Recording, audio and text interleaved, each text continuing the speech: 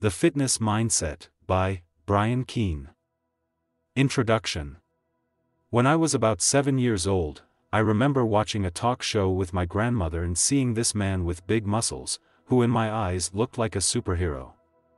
I recall being engrossed in every word that came out of his mouth and listening to how he used to do hundreds of push-ups in his small bedroom in Austria when he was 9 or 10.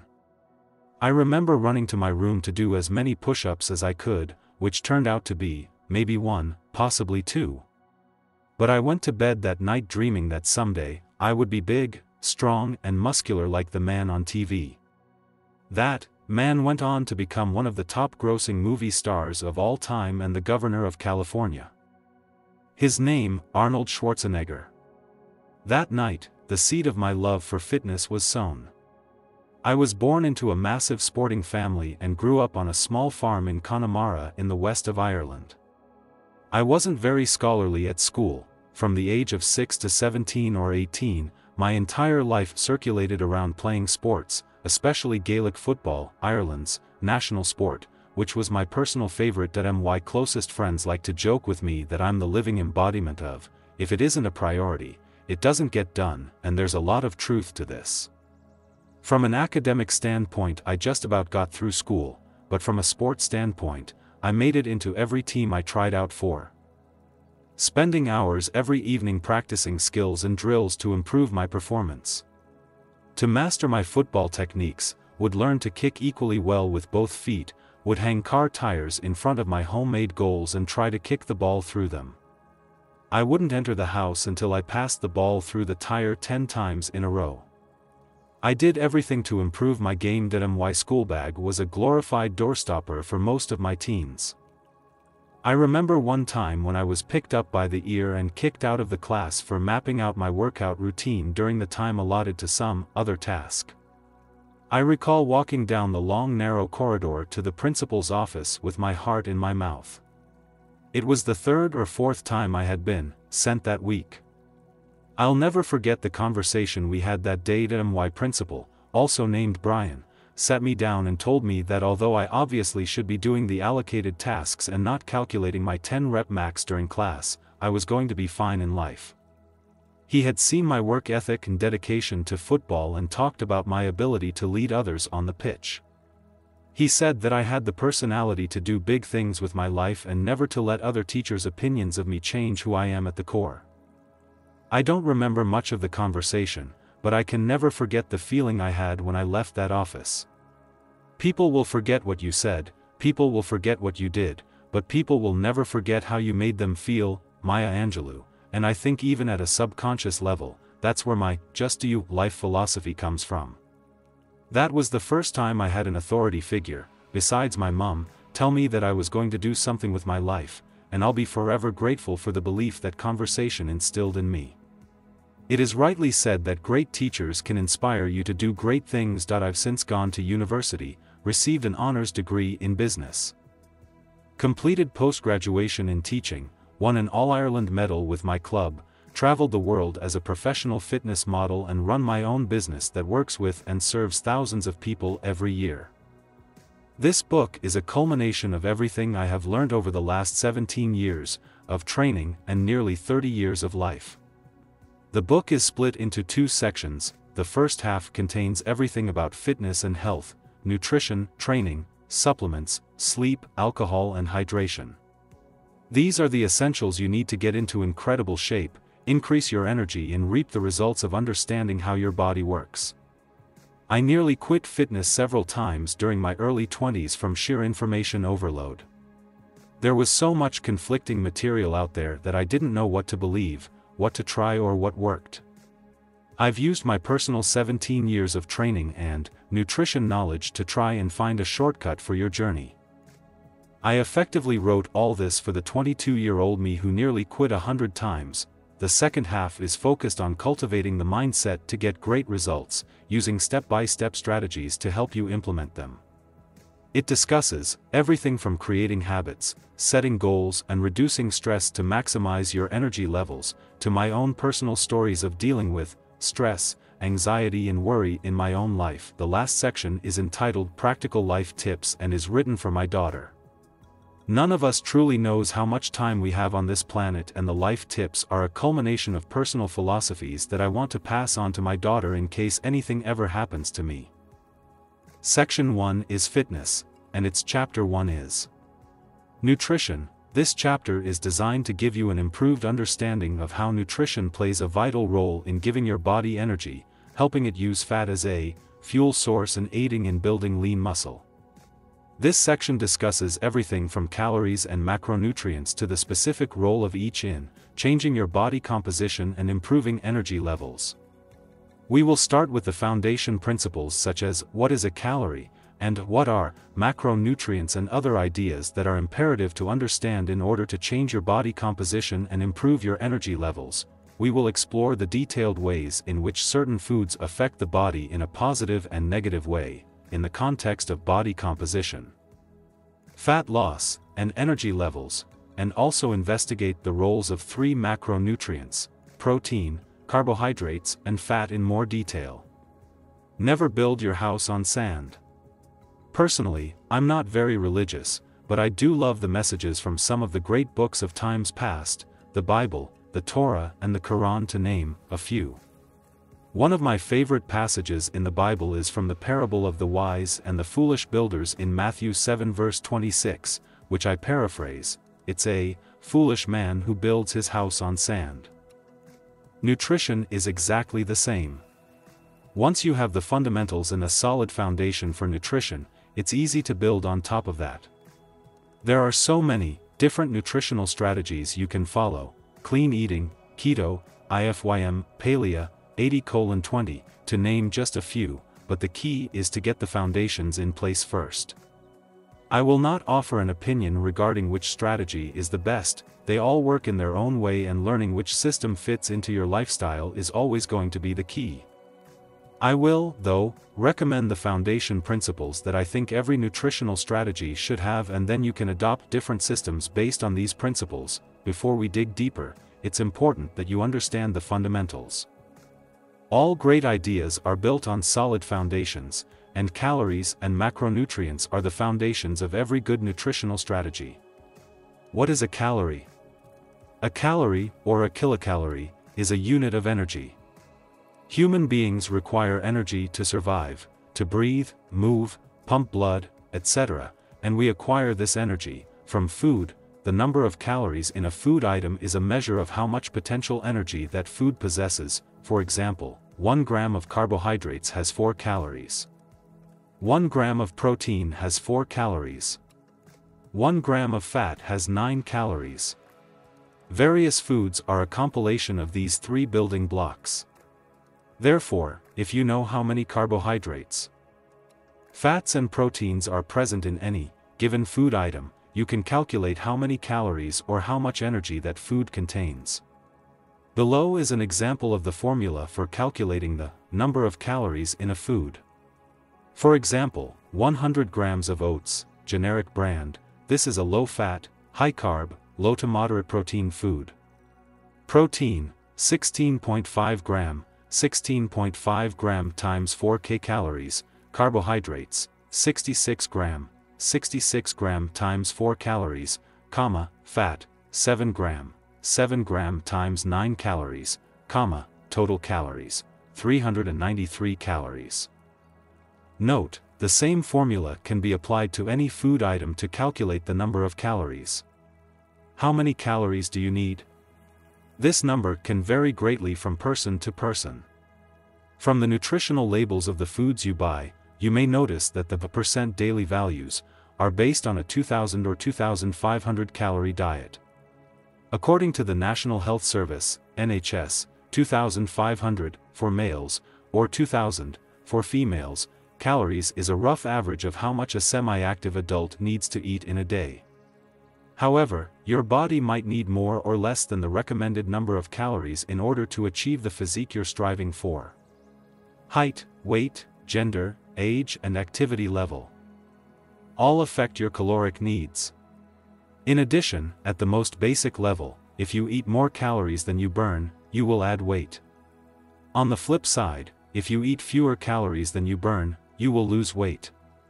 This is true at the most basic level, but there are a number of other factors that come into play. 1. The digestion of each food. One of my mentors would always say to me, "It's not about what you eat, it's about what you absorb." The truth is, it's a combination of both.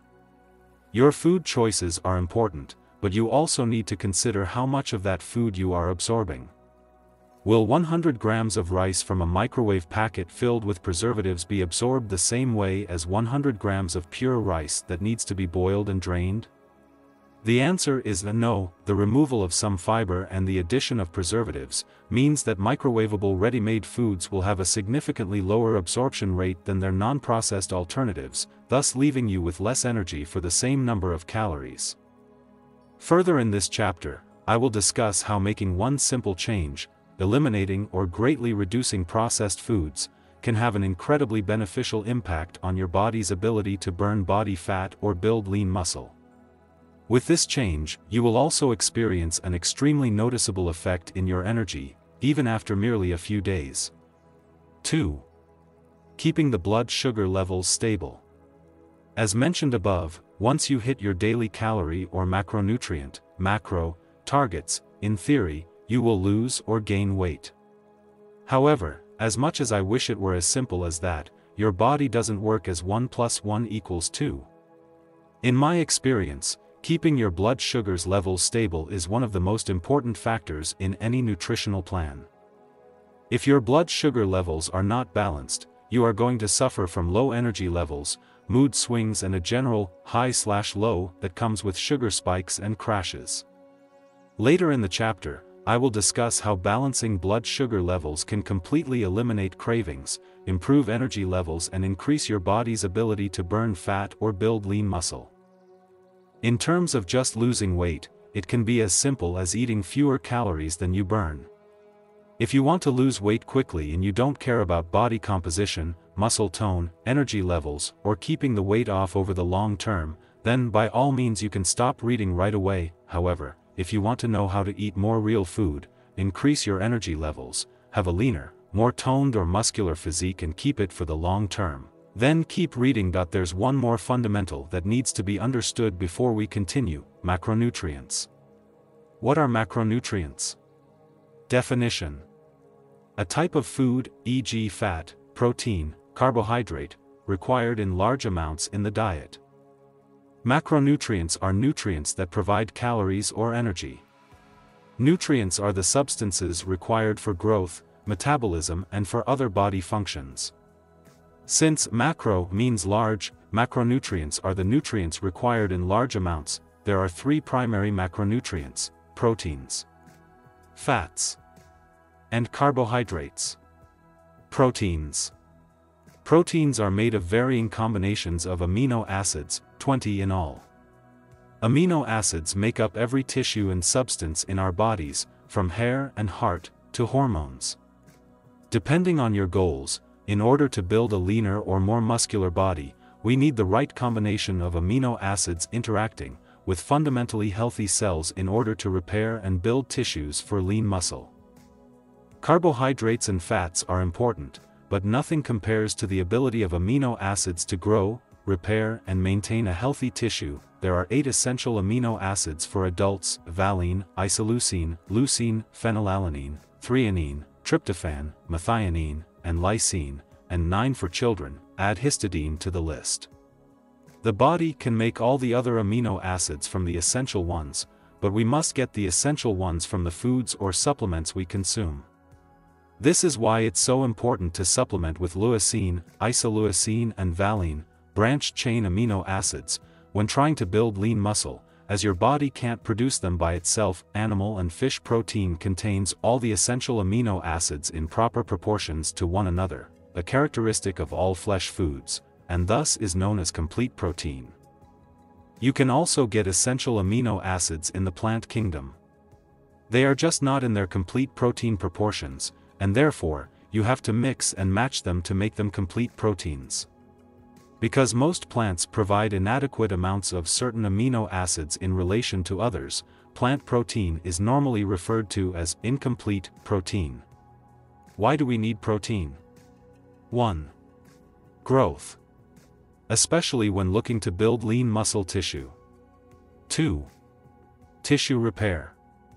To repair muscle tissue after intensive workouts. 3. Immune function. To avoid getting sick. 4. To get energy when carbohydrate is not available. This is by gluconeogenesis, whereby your body converts protein to glucose for energy. 5. To preserve lean muscle mass, to retain the muscle you already have. How do I get my protein if I don't eat meat?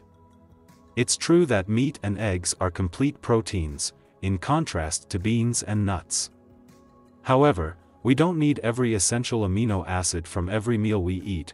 We only need a sufficient amount of each amino acid each day. During the digestive process, our bodies free the amino acids present in our food and create other substances from them.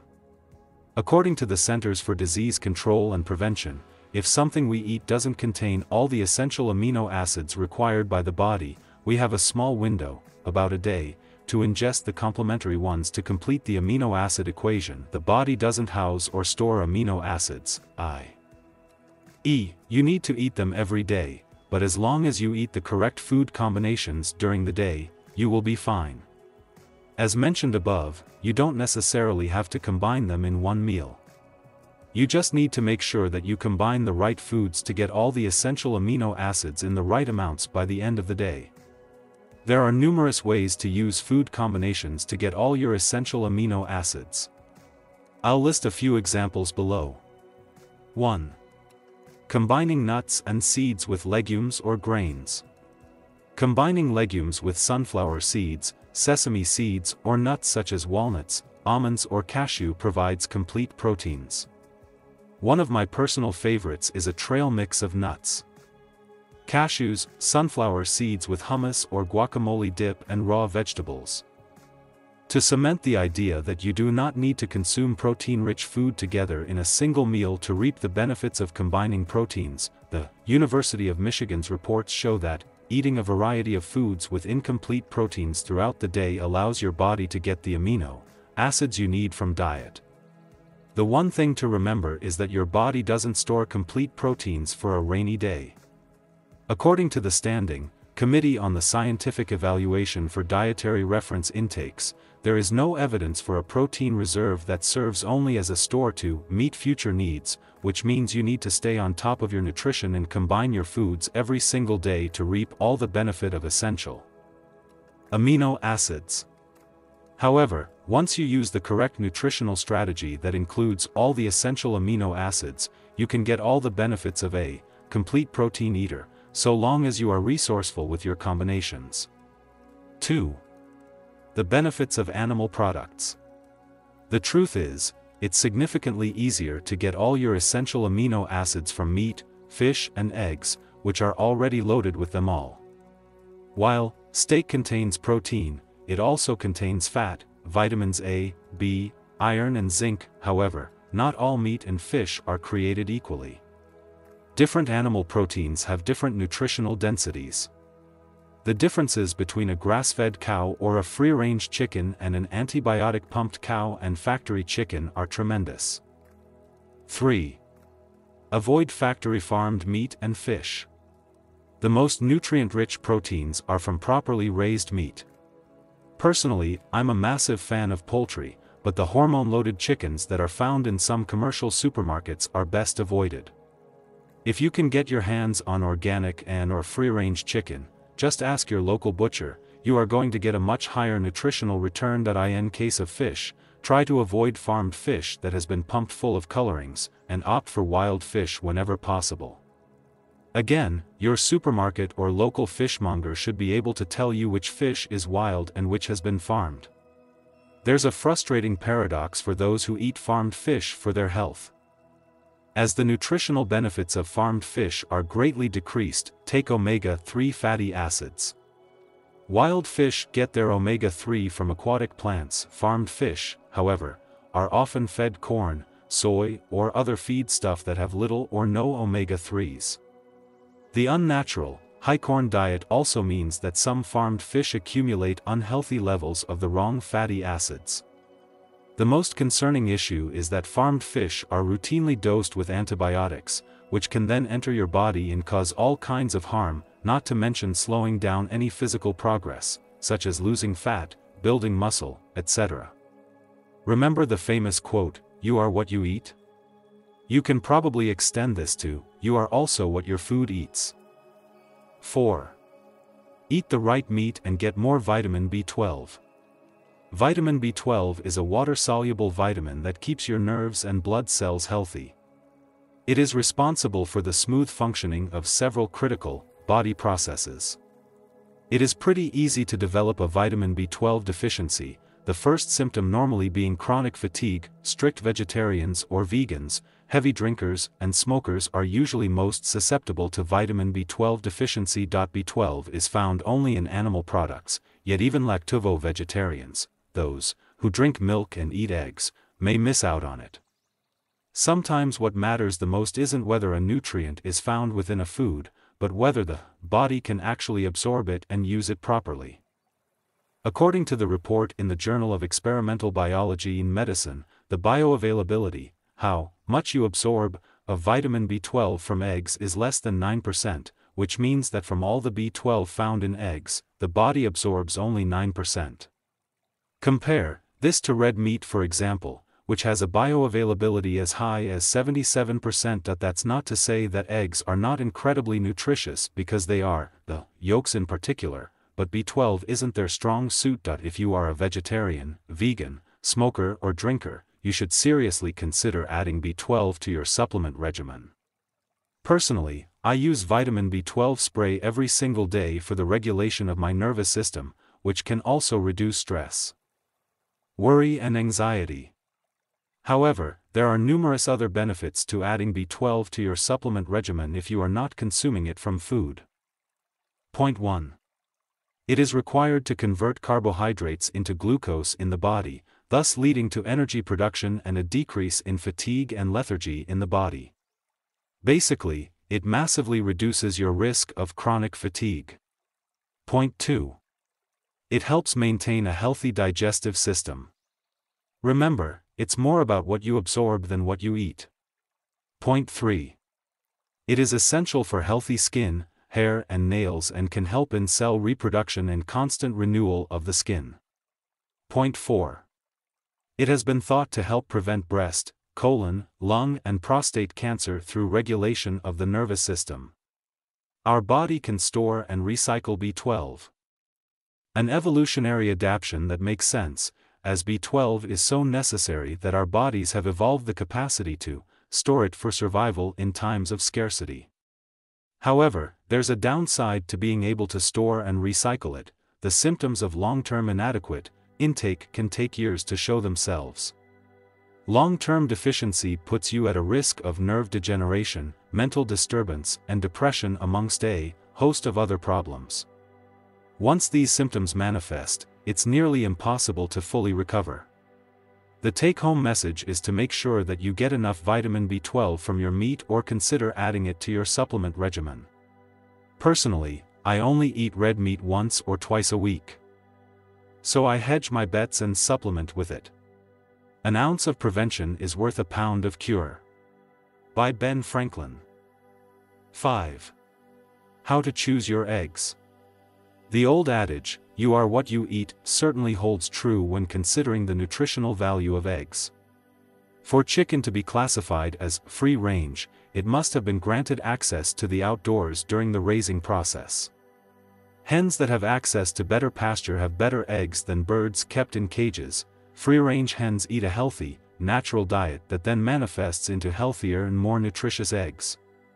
Alongside having more vitamin A and vitamin E, the main benefit of free-range eggs is their omega-3 fatty acid value. As mentioned in the fats section of the book, omega-3s are an essential fatty acid because the body can't manufacture it on its own, and you must consume it from food. According to Barb Gorski from Sustainable Agriculture Research and Education, free-range hens normally produce 4 times the omega-3s as their caged sisters. The egg yolk, which has most of the nutritional value, is the best indicator of egg quality. A darker yolk, normally dark orange, is an indication of a chicken fed with nutritious and balanced diet rich in omega-3, while a bright yellow yolk is normally the result of caged, poorly fed chickens. Free-range organic chicken farmers must feed their chickens lots of fresh greens including kale, collard and broccoli to produce the dark orange yolk, which has been proven to not only taste richer but also being richer in nutrients and vitamins. The take-home message is to always buy free-range organic eggs, which are slightly more expensive, but pack a much higher nutritional punch and can actually help you get leaner, faster, due to their higher omega-3 levels. What are the best sources of protein?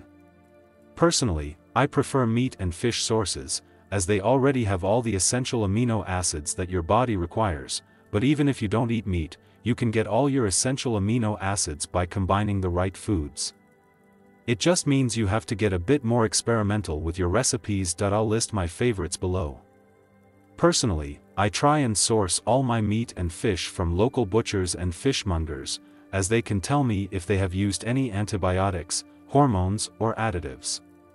However, most supermarkets also have organic, free-range or grass-fed sections. Again, they may cost a little bit more, but not in all cases. My local butcher is actually cheaper than most supermarkets, so shop around and find what works the best for you. Some foods such as beef and salmon also have a high fat content, but are primarily protein foods, which is why I have included them in this list. Chicken, free-range if possible; turkey, free-range if possible; free-range eggs, beef or lamb; grass-fed if possible; rice protein powder, whey protein powder; wild fish, salmon, cod, mackerel, etc. Now, second macronutrient is fat. Thankfully, over the past 2 decades, we have begun to move away from the fat is bad for you or fat will make you fat mindset, which has negatively affected so many people's lives, energy levels and waistlines. With the massive influx of processed foods and refined cereals over the past decade, unless you are actually going out of your way to consume good healthy fat, you're very likely to be undereating it. Why do we need fat? For brain function, omega-3, for example, plays a critical role in brain function. To burn body fat, certain types of fats such as conjugated linoleic acid, CLA, found in grass-fed cows and pasteurized butter can actually help your body burn fat. For steady energy, fat is the most concentrated source of energy. It can give you steady energy throughout the day and keep your blood sugar level stable. To absorb certain vitamins, vitamins A, D, E, K and carotenoids are all fat-soluble, i.e. you need to consume them with fat for their absorption, protection. Actual body fat can provide cushioning for the organs. Eating the right kind of fat is absolutely vital for optimal health. Dietary fats for repair and growth. Fatty acids have a profound effect on muscle gain, fat loss, and overall health. Fat is the building block of all cell membranes. It is also the precursor for all natural steroid hormones and some neurotransmitters. A precursor is a substance from which another substance is formed. Similar to putting all the ingredients for a cake into the oven in order to make the actual cake. Define fat. When we talk about fat types, saturated, monounsaturated and polyunsaturated, we're actually talking about fatty acids. Fatty acids are chains of carbon and hydrogen atoms attached to a carboxyl group. Think of it like a hinge on your bike that keeps individual chain links together. Every fat, whether plant or animal, is made up of these same raw materials. In saturated fat, every link in the fatty acid chain is secured, it's saturated.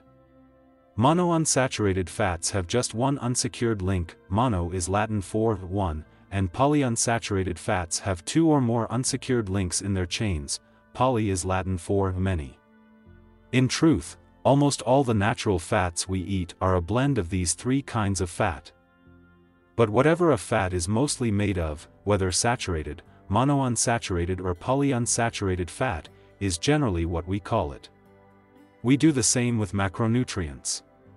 Oats, for example, have a little fat and some protein, but are primarily comprised of carbohydrates, which is why we label them as a carbohydrate food.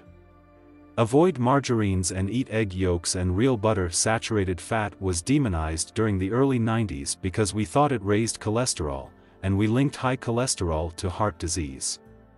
The heart disease epidemic is a relatively new problem in human history, and according to the author of Eat the Yolks, Liz Wolfe, the first recorded heart attack was in 1912, and by 1930 the number of heart attacks had reached 3,000, and by 1960, there were over 500,000 deaths recorded from heart attacks.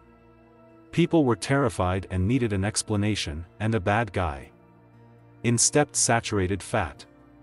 The Western culture's panic led to the development of two ideas that became interlinked: saturated fat is bad, and saturated fat raises cholesterol levels, which gives you a heart attack. This is where margarines and vegetable oil came in to save the day. According to Chris Masterjob, an expert in nutrition science, randomized controlled trials have shown that polyunsaturated fats can't reduce heart diseases. In fact, no study on replacing animal fat, saturated fat, with plant-based polyunsaturated fat has shown to reduce mortality. More interestingly, Masterjob stated that these studies showed an increased risk of cancer after 5 years and possible increase in heart disease risk. Are these heart-healthy vegetable oils therefore bad for us? I'll let you make your own decision regarding this, but if fat loss, muscle building, or increasing energy is your goal, margarines and other vegetable oils are very unlikely to support you on your journey. It's also worth noting that the vegetable oils are made up of corn, soya, and canola. Corn is a grain, not a vegetable. Soybeans are legumes, not vegetables. Canola is derived from a seed, not a vegetable. As mentioned earlier, in the case of eggs, the nutritional density of the egg yolk of a free-range chicken to that of her sister raised in a cage or a factory is also worlds apart. Considering that margarine is generally a blend of crops oils and usually includes additives like emulsifiers, and that butter from pastured cows actually contains fat-burning ingredients like CLA, which is present in most fat-burning supplements, it's probably better to stick to the real thing. Kerrygold Irish butter, for example, is produced from pastured cows. The key with fat is to make sure you don't eat too much, as it is calorie-dense, i.e. you don't need to eat a lot to get a lot of calories, but factoring it into your nutritional plan can make you feel more satiated, give you more energy, and can actually speed up fat loss in conjunction with the right training program and overall nutritional plan. But what about calories? Having an idea of calorie consumption is important for your fitness goals. If you want to lose weight and your calorie maintenance, which is the number of calories you need to eat to stay the same weight, is 2,000 kilocalories, and you eat 6,000 kilocalories every day, you will probably not lose weight or body fat too quickly. On the other hand, if you are trying to build muscle and your maintenance is 2,000 kilocalories, you need to eat significantly more in order to build lean muscle. However, the amount is obviously dependent on the speed of your metabolism, current body fat levels, general lifestyle, amongst other factors. Fat has more calories per gram, 9 kilocalories, than either carbs or protein, both 4 kilocalories. However, the reality is that 500 kilocalories from fat is absorbed much differently than 500 kilocalories from carbohydrates. Fat is more satiating, meaning it will leave you feeling fuller for longer, and including good quality fats that help stabilize blood sugar and hunger levels can be the key to losing body fat, building more muscle, and giving you steady energy throughout the day. Eat fat, lose fat. The take-home message is pretty simple. Eat real food. Our bodies and digestive systems are designed to eat food as near to its natural state as possible, and not the low-fat versions. Therefore, eat properly raised animals, minimally processed animal products, and wild fish.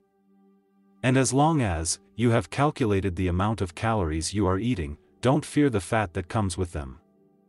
Not all fat is created equal. One of the biggest misconceptions that I fell victim to in my early 20s was that eating fat will make you fat. I think a more accurate rephrasing would be, certain fat will make you fat. The three main types of fat that are important to understand are omega-6, omega-3 and trans fatty acids. Omega-3 and omega-6. Both essential fatty acids, EFA, omega-3 and omega-6 are considered vital and beneficial. However, omega-3 EFA is normally considered slightly more important, as the modern Western diet is likely to be more deficient in omega-3 than omega-6. This is because the king of the omega-3 family, alpha-linolenic acid, ALA, and his metabolically active prince and princess, eicosapentaenoic acid, EPA, and docosahexaenoic acid, DHA, are more unsaturated and prone to damage in cooking and food processing. In other sections of the book, I've spoken how food processing removes a lot of nutrients from food, and omega-3 is a primary example. Why do I need omega-3? Omega-3 is actively involved in critical biological functions such as improving cognitive abilities, helping you retain information better, helping you perform complicated tasks more effectively, alleviating pain and inflammation, and improving insulin sensitivity. If you find that you have brain fog, pain from inflammation or have body fat to lose, it might be worth increasing your omega-3 intake. The best sources of omega-3. The best seed oils for omega-3 are flax, also known as linseed, hemp and pumpkin. For example, one of my favorite health shakes includes a mixture of rice or whey protein, flaxseed oil, hemp seeds and pumpkin seeds. If you eat carnivorous fish such as mackerel, herring, tuna and salmon, or their oils, you can bypass the conversion stage of alpha-linoleic acid and go straight to EPA and DHA. This is why fish-eating cultures, the Japanese culture for example, have 3 times the omega-3 than their Western counterparts. Vegans who eat more seeds tend to have much higher levels of omega-3 as well. What are the best sources of fat? Oily fish, salmon, mackerel. Nuts, almonds, walnuts, cashews. Seeds, pumpkin, linseed, chia. Oils, flaxseed, hemp. Avoid this type of fat or you will get fat trans fatty acids or trans fats. Definition: an unsaturated fatty acid of a type occurring in margarines and manufactured cooking oils as a result of the hydrogenations process. Consumption of such acids is thought to increase the risk of atherosclerosis, a disease of the arteries. By Webster Dictionary.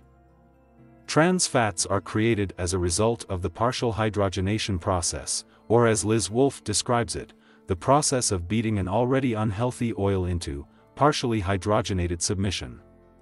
This basically means they change already unhealthy oils into something even worse. Not only have trans fats been shown to lead to a range of health problems, heart disease, obesity, etc., but they are also the single worst types of fats if you are trying to reduce your own levels of body fat. Your body can store them pretty easily.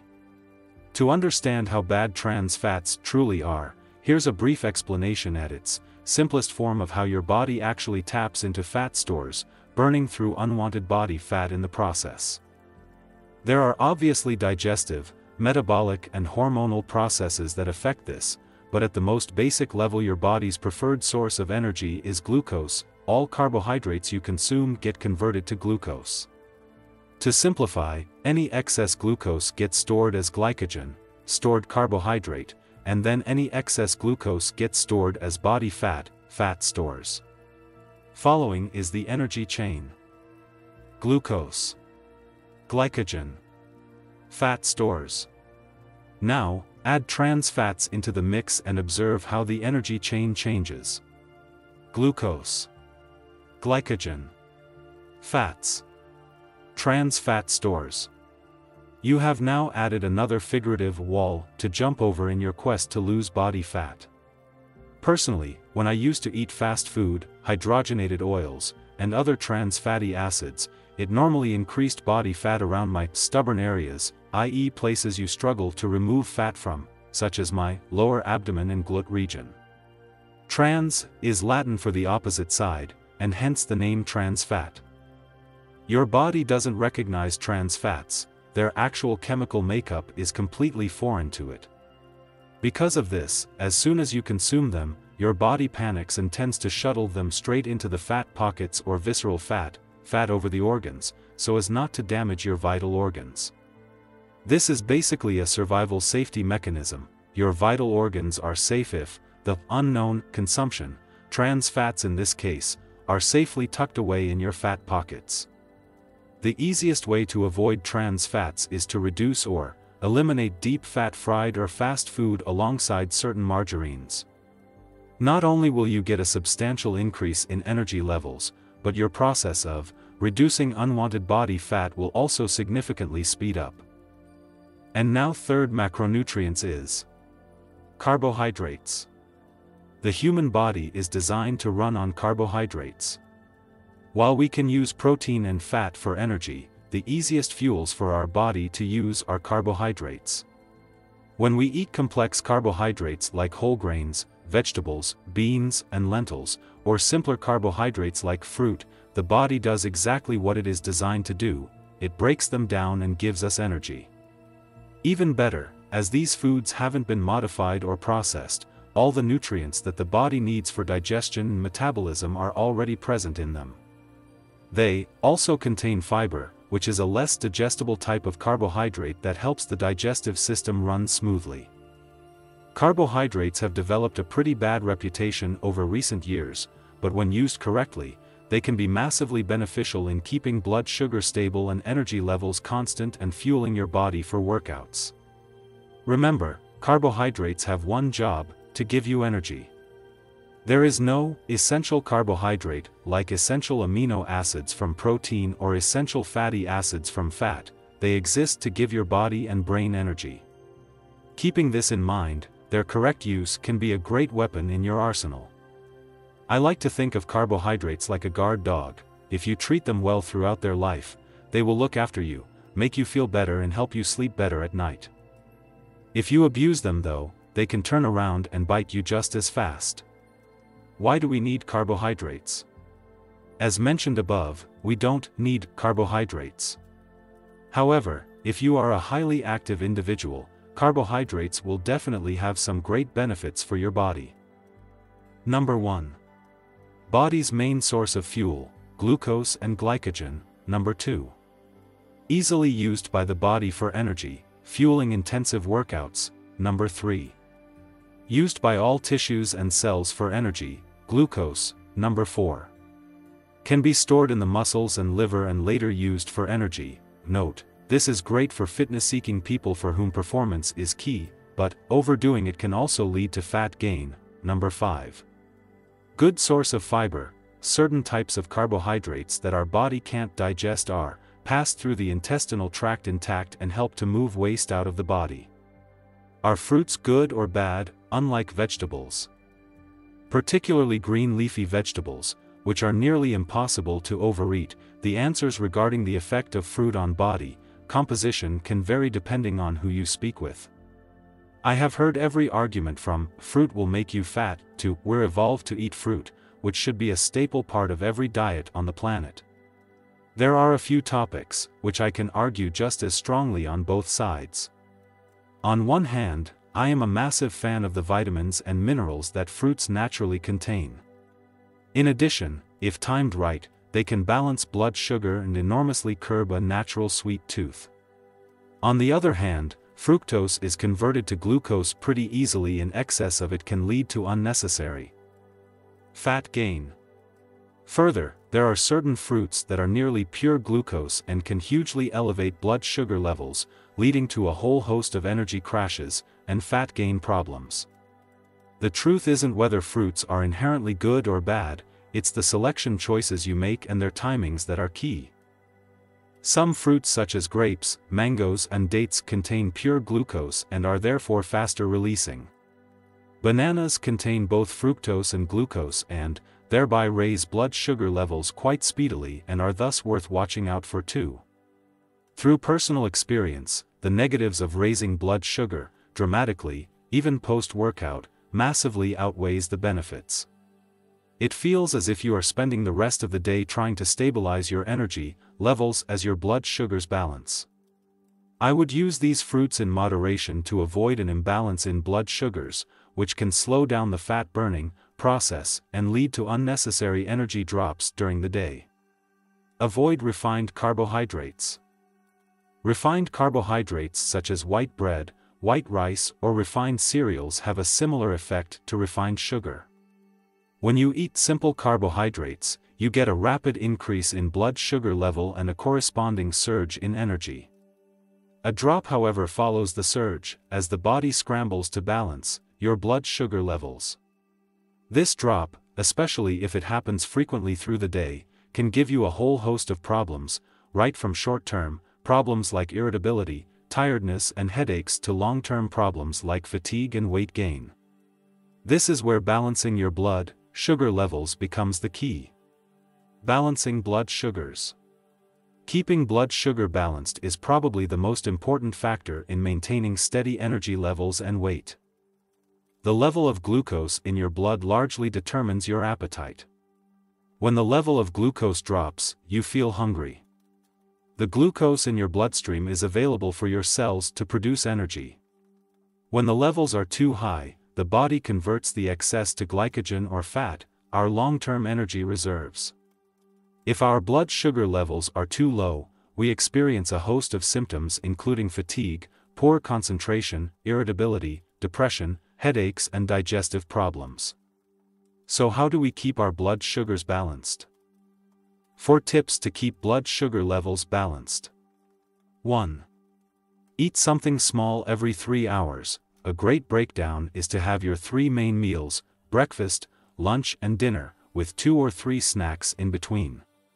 Keeping your energy and blood sugar levels stable and in balance can allow you to train harder without getting food cravings associated with blood sugar drops, which can come from missing meals and snacks.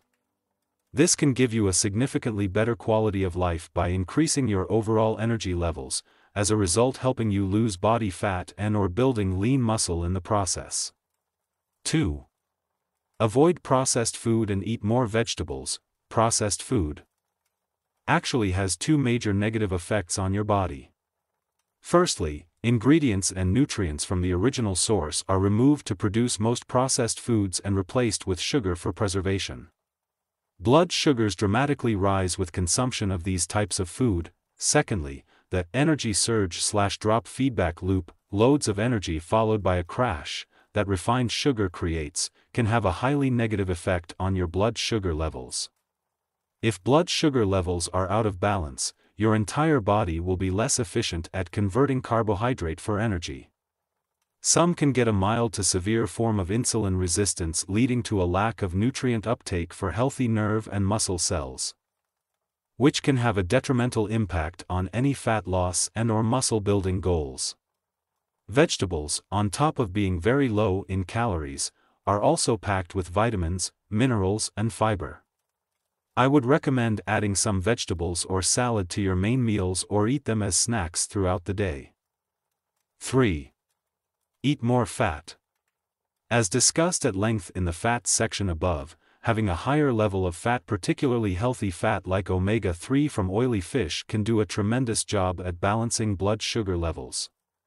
The truth is, if you only eat a diet with good, hormone-boosting fats, nutrient-dense vegetables and quality protein sources, because fat is satiating and slow-releasing, it is unlikely that you would ever have a blood sugar issue. For the majority of people, including myself, this isn't feasible, and the key, therefore, is to choose the correct sources of carbohydrate, timing them right and making them work for you. 4. Eat slow-releasing carbohydrates at insulin-sensitive times. There are 2 times in the day, morning and post-workout, when you will be particularly insulin sensitive because your body will be more likely to use carbohydrates efficiently and not store them as fat. This varies according to your metabolism, but in general, your body will absorb and uptake carbohydrates more efficiently first thing in the morning, after a fasted sleep, and post-workout, after you have trained.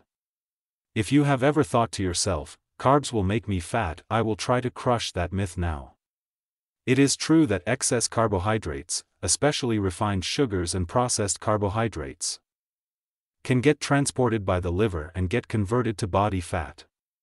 However, If you follow a good training program, using short bursts of high-intensity interval training, HIIT, for your cardio and are consuming calories in alignment with your goals, the consumption of good quality carbohydrates is highly unlikely to increase your body fat. What are the best sources of carbohydrates? Oats, sweet potato, baby new potatoes, brown or basmati rice, vegetables, fruit, used in alignment with your goals. As mentioned above, the key is timing your meals to keep your blood sugar levels stable and then using quality food to keep your body fueled. Here is a sample daily layout, but you can use your own favorite foods to make it suit your lifestyle. Sample daily menu. Breakfast. 7 a.m. 50 grams porridge oats and 2 free-range poached eggs. Morning snack. 10 a.m. 100 grams Greek yogurt and 1 teaspoon of pumpkin seeds. Lunch. 1 p.m. 200 grams wild salmon, unlimited broccoli and spinach. Mid-afternoon snack. 4 p.m. Handful of almonds. Dinner. 7 p.m. 150 grams sweet potato, 150 grams free-range chicken and 200 g roasted carrots.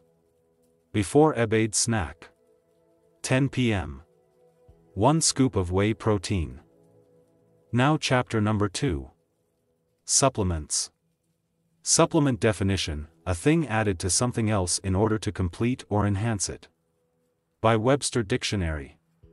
Supplements make it much easier to get the necessary nutrients to build muscle and lose body fat, and they can give you an advantage and enhance your training when taken the right way, combined with a good diet. However, using supplements without a good diet is like using amazing motor oil for your car, but forgetting to put the fuel in. Choosing supplements can be an absolute minefield, with so many products, brands, and choices being available today that it's easy to go wrong when making a selection. I've narrowed it down to the absolute essentials that I have used with thousands of clients over the years and which are the most scientifically backed in the market. The key point to remember when buying supplements is to look at the ingredients and not the brand. There are hundreds of great brands and some not so great brands out there, but as long as the product you're looking for has the ingredients below in the correct dosage, they should work well for you. Furthermore, you should always choose your supplements based on your goals and not your gender.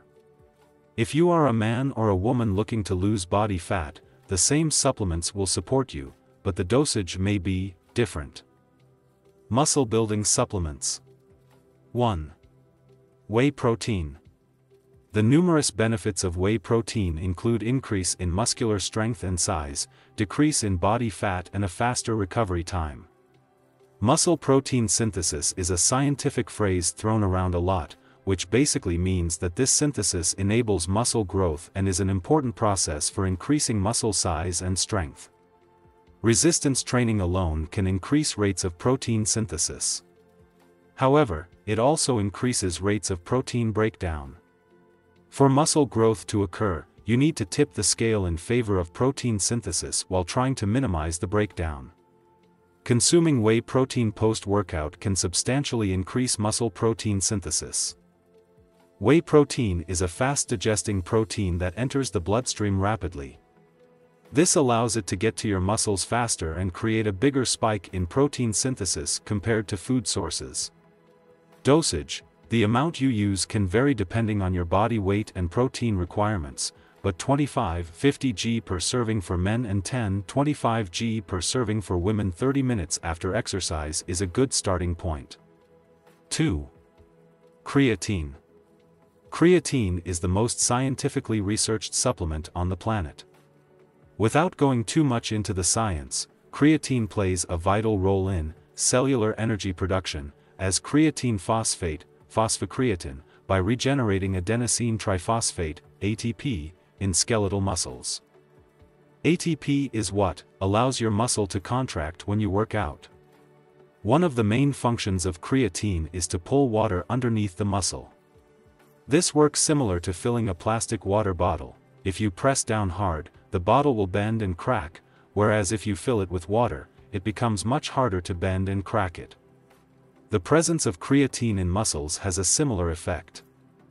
If you have more water underneath the muscle, as creatine allows, your muscle becomes more durable, meaning you can push or pull more weight or do the same weight for more reps, leading to more fiber tears, which in turn can lead to more lean muscle growth. There are many forms of creatine, monohydrate, ethyl ester, and trimalate, just to name a few, but they're all essentially creatine, with or without a different ester attached. Dosage, depending on the form, a good starting point is 3-5 g pre and post-workout for men and 1.5-3 g for women. 3.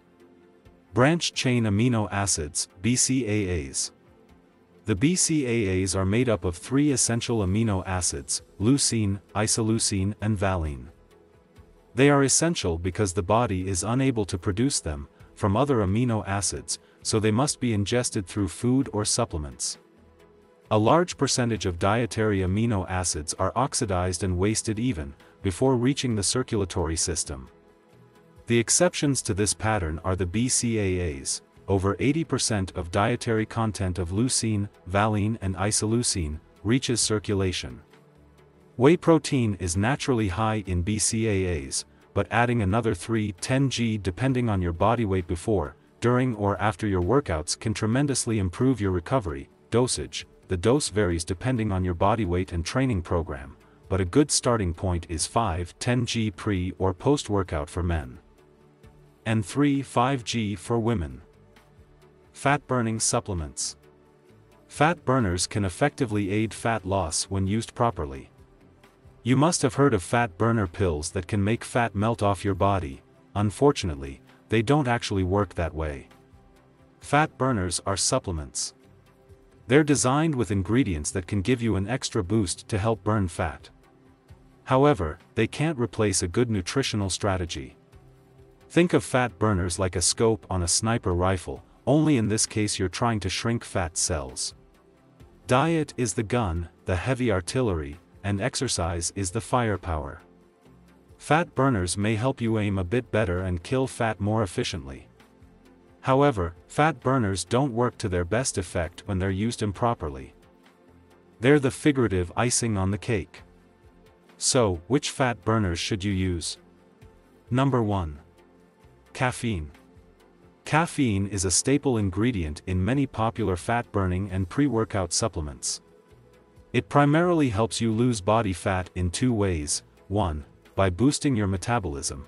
Ingesting caffeine jumpstarts the process of lipolysis, which is when your body releases free fatty acids into the bloodstream to be used for energy.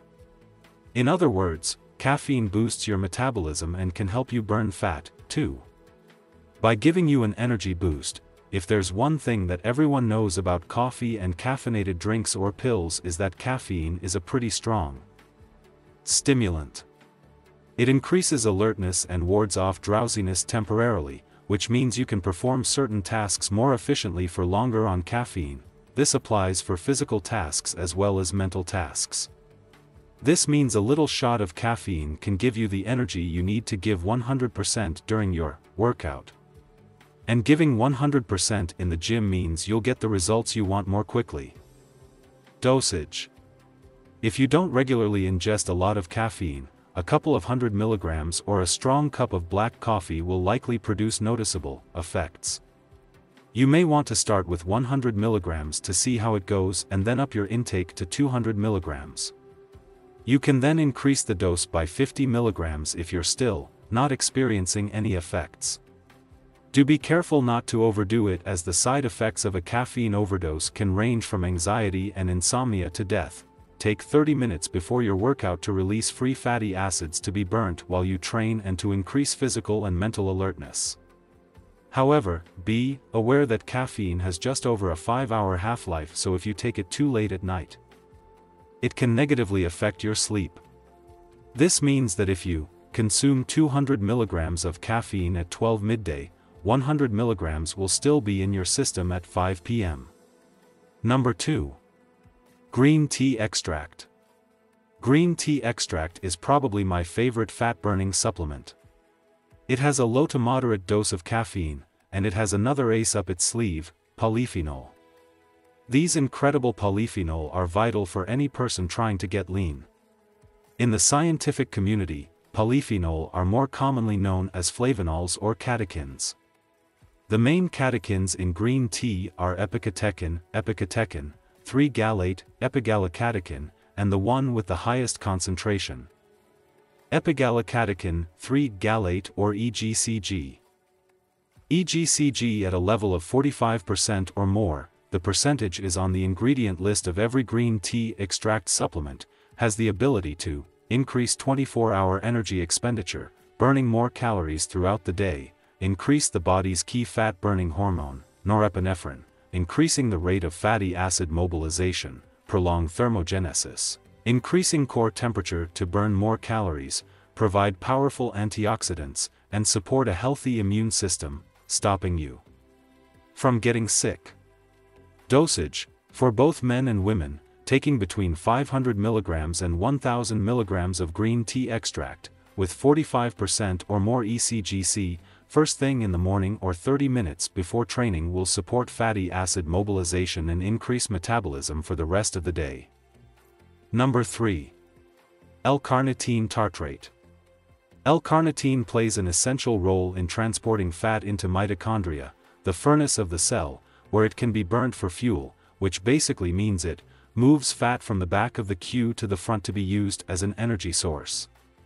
Without adequate L-carnitine, most dietary fats can't get into the mitochondria and be burned for fuel. This is one reason why L-carnitine is considered a conditionally essential nutrient. Your body produces it, but if it doesn't produce enough, your fat loss can get seriously affected. Supplementing with L-carnitine alongside caffeine and green tea extract can dramatically speed up your fat loss goals without having too much of a negative effect on your central nervous system. If you think of your metabolism as a fire, caffeine and green tea extract make the fire burn brighter, and L-carnitine pushes the fat into the fire to be burnt as fuel. Dosage: for both men and women, taking between 1000 mg and 3000 mg of L-carnitine tartrate first thing in the morning or 30 minutes before training can work very effectively. Now the chapter number 3 is sleep. Sleep better and boost your energy. As someone who has been a notoriously poor sleeper most of my life, I find it very easy to see how easily poor sleep quality can affect people's everyday lives. Poor sleep can affect everything from your energy levels to your willpower, and from talking with large groups of people over the years, I've noticed that a large amount of people have very poor sleep fitness. We waste time falling asleep and spend hours in a light sleep state, which doesn't have the same body and brain boosting benefits of deep and REM sleep. In the past, I would spend an hour trying to fall asleep because my brain wouldn't stop rehashing the day's events or would dwell on what was coming up the next day. I tried different supplements, going to bed earlier, going to bed later, but I would wake up every morning still groggy. Sleep began to feel like a waste of time. Not only would I lose an hour every night tossing and turning, I wouldn't feel any fresher in the morning and would feel like a zombie until I had my first cup of coffee. I'm not a sleep doctor, but I have spent years trying to figure out why I wasn't able to sleep better, and this allowed me to learn more about actual sleep quality over sleep quantity. This is determined by how much time you spend in actual REM and delta, deep, restorative, sleep. Nutrition and sleep. Sleep is important because there is actually a direct link between your diet and sleep. What you eat directly affects how well you sleep. The quality of your sleep also has a dramatic impact on your energy levels. Naturopathic physician and founder of BioHealth Diagnostics in San Diego, California, Reed Davis talks about how, unless people get to bed by 10:30 p.m. and get a full 8 hours of sleep, they're wasting their money. His philosophy is based on the circadian cycle, which is a natural physiological cycle of about 24 hours that persists even in the absence of external cues, i.e., the way we're designed to sleep based on daylight and nightfall, our body clock, so to speak. I noticed that on nights when I got 5 hours sleep or less, I felt groggy and tired and needed caffeine to get me going. Pretty standard, right? But the same thing happened on the nights I got 10 hours sleep or more.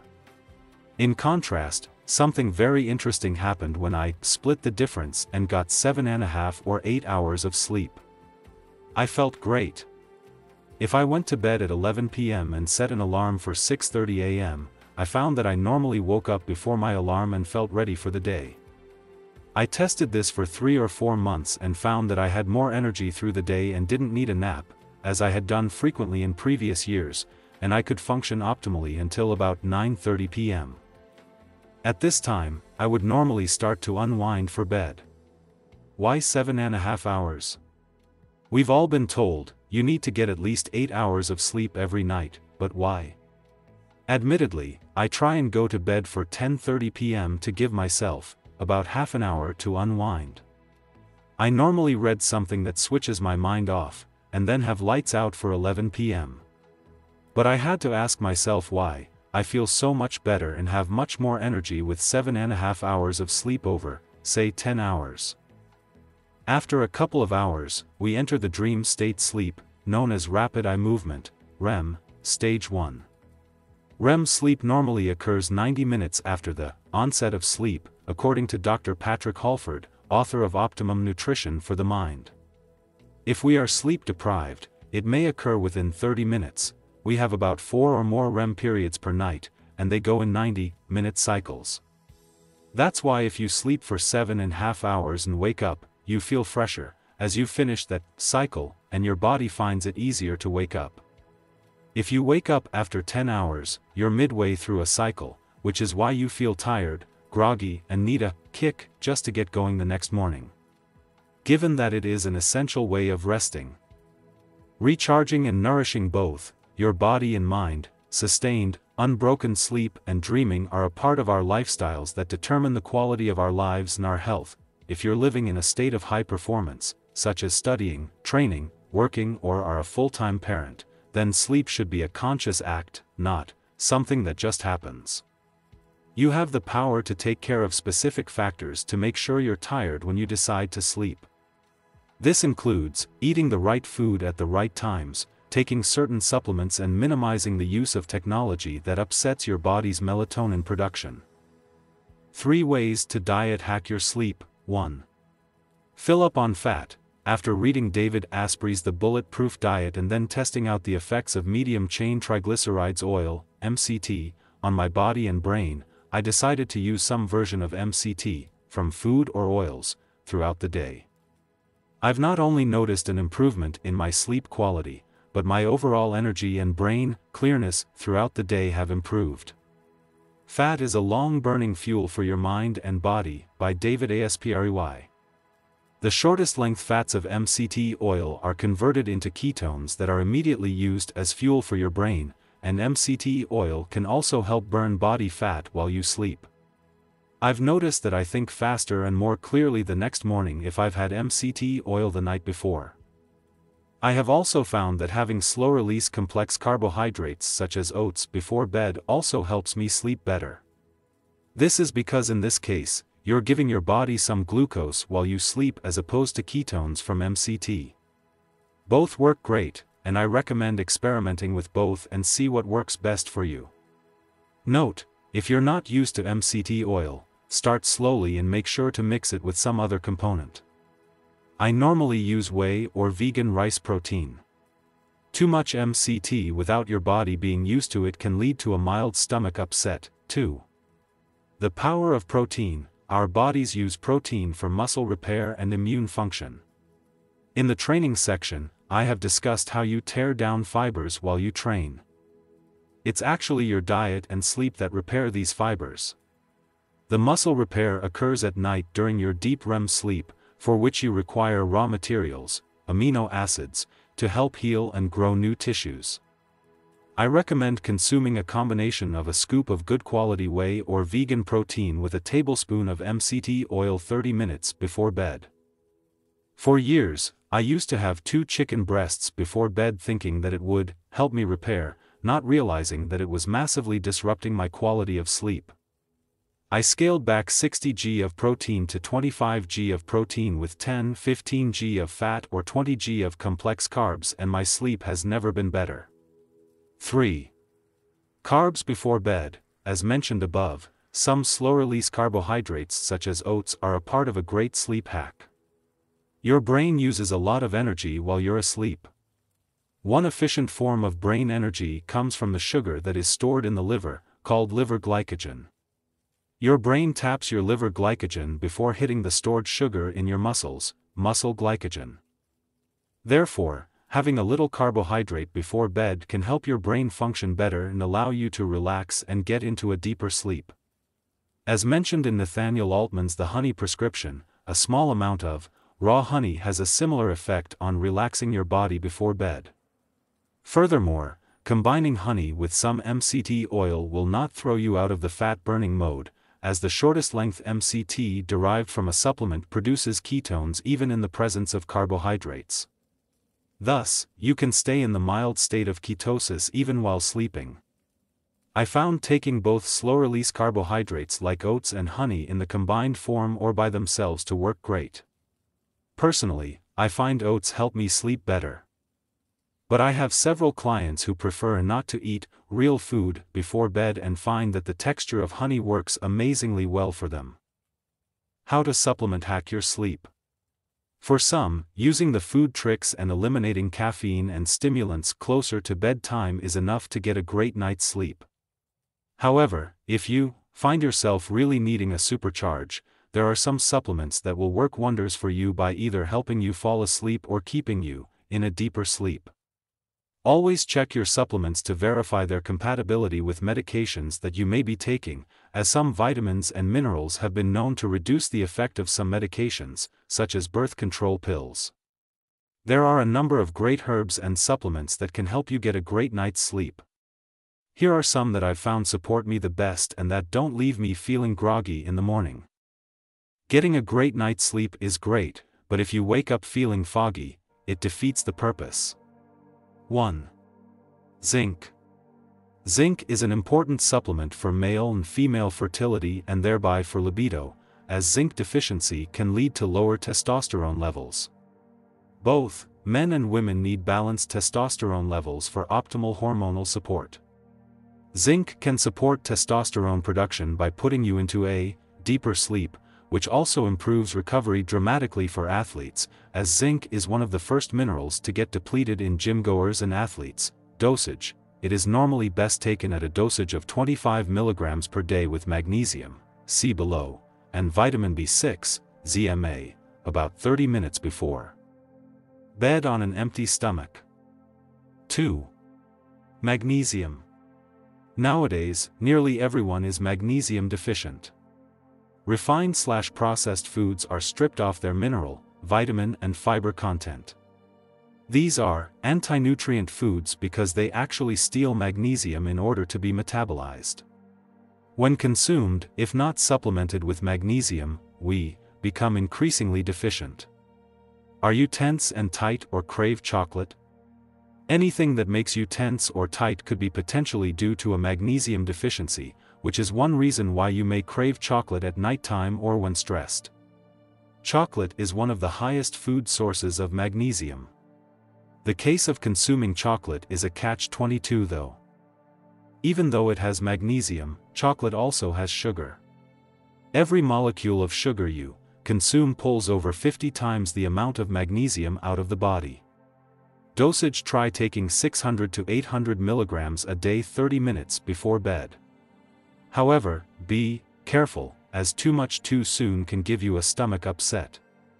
When you get the correct dosage, due to its mild effect on your central nervous system, you can find that you are much more relaxed going to bed. 3.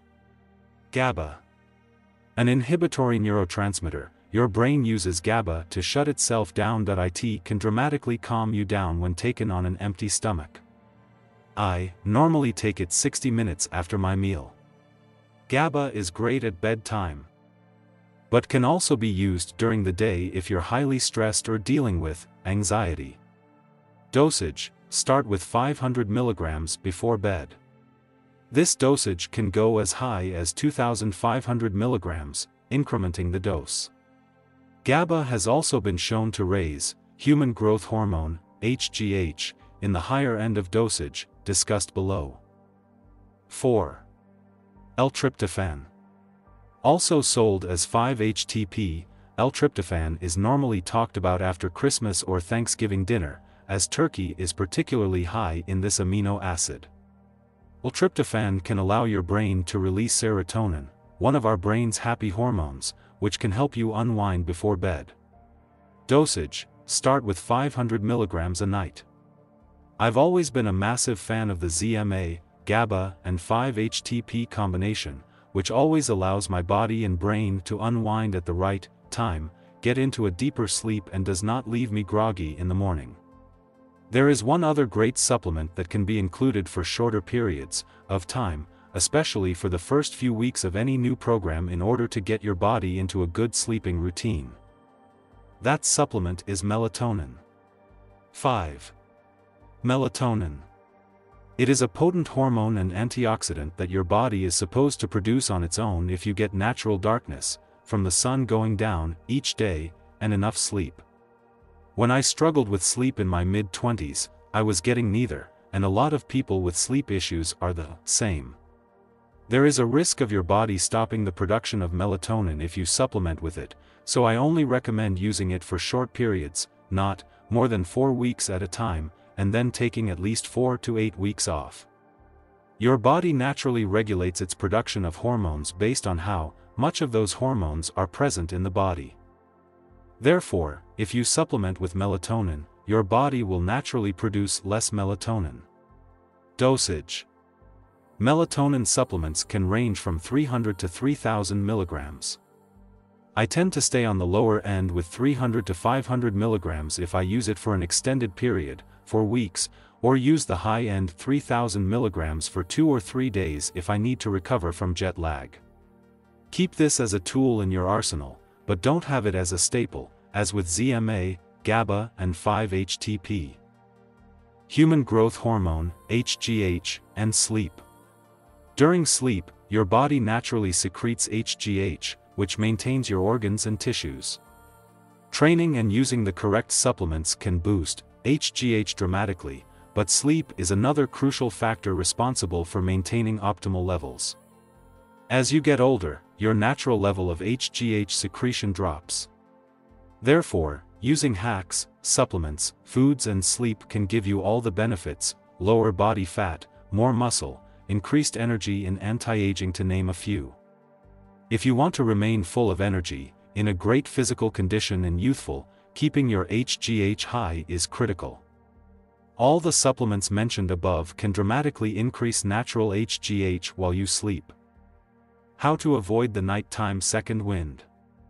There is a window from 10:45 to 11 p.m. when most people naturally get tired. This window differs a little, based on each person or the current season, but it falls in with the general circadian cycle mentioned above. If you don't go to sleep then and choose to stay awake, you'll get a cortisol-driven second wind that can keep you awake until 2 o'clock or 3 a.m. This happened to me for years. If I missed my 11 p.m. window by 15 or 20 minutes, I would get this incredible second wind, which was amazing when I was 18 or 19 and going out to clubs, but terrible when I was in my mid-20s and had to be up for work at 6 a.m. If you can stick as close as you can to the circadian cycle and get to bed before 11 p.m., you will wake up feeling more rested than if you get the same amount of sleep starting later. I know it's hard for some people, especially if you work night shifts, as your circadian cycle is massively disrupted. But I recommend experimenting with this trick for a week or 2. Try going to bed at 12 a.m., allowing for 30 minutes of unwind time beforehand, and getting up at 8 a.m. The following week, try going to bed at 11 p.m. and getting up at 7 a.m. and monitor how much better you feel when you do the latter. It seemed crazy to me initially. I thought 7.5 hours sleep is 7.5 hours regardless of when you get it, but the results were very different when put into practice. It's also great to know about this second wind, as you can choose to avoid it or take advantage of it. Some of my best writing and ideas have come to me during this second wind. Just be sure you don't have an early start the next morning. Switch off your brain. The problem usually begins before bedtime. You may feel unable to switch off from feelings of stress, tension, and anxiety.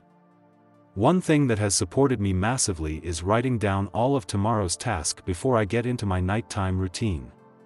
For months, I found myself thinking about what I had to do the next day, and it felt like my brain was going into an overdrive to solve all of life's problems at midnight. Writing down everything I need to do the following day helps my brain unwind, safe in the knowledge that I won't forget my most important tasks. When you get right down to it, food is one of the most important variables that makes an impact on your energy levels and body composition.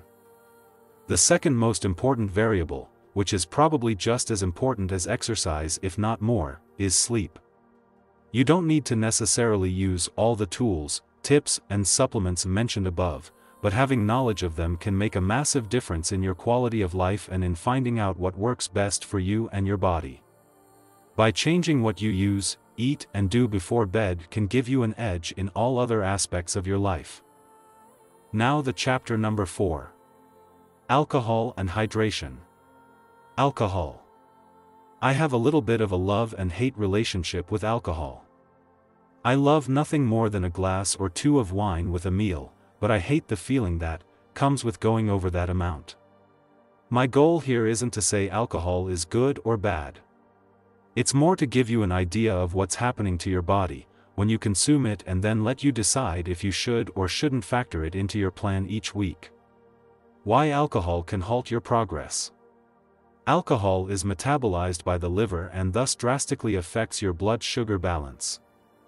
Particularly when consumed on an empty stomach. This is why you are starving after you have had 5 or 6 drinks.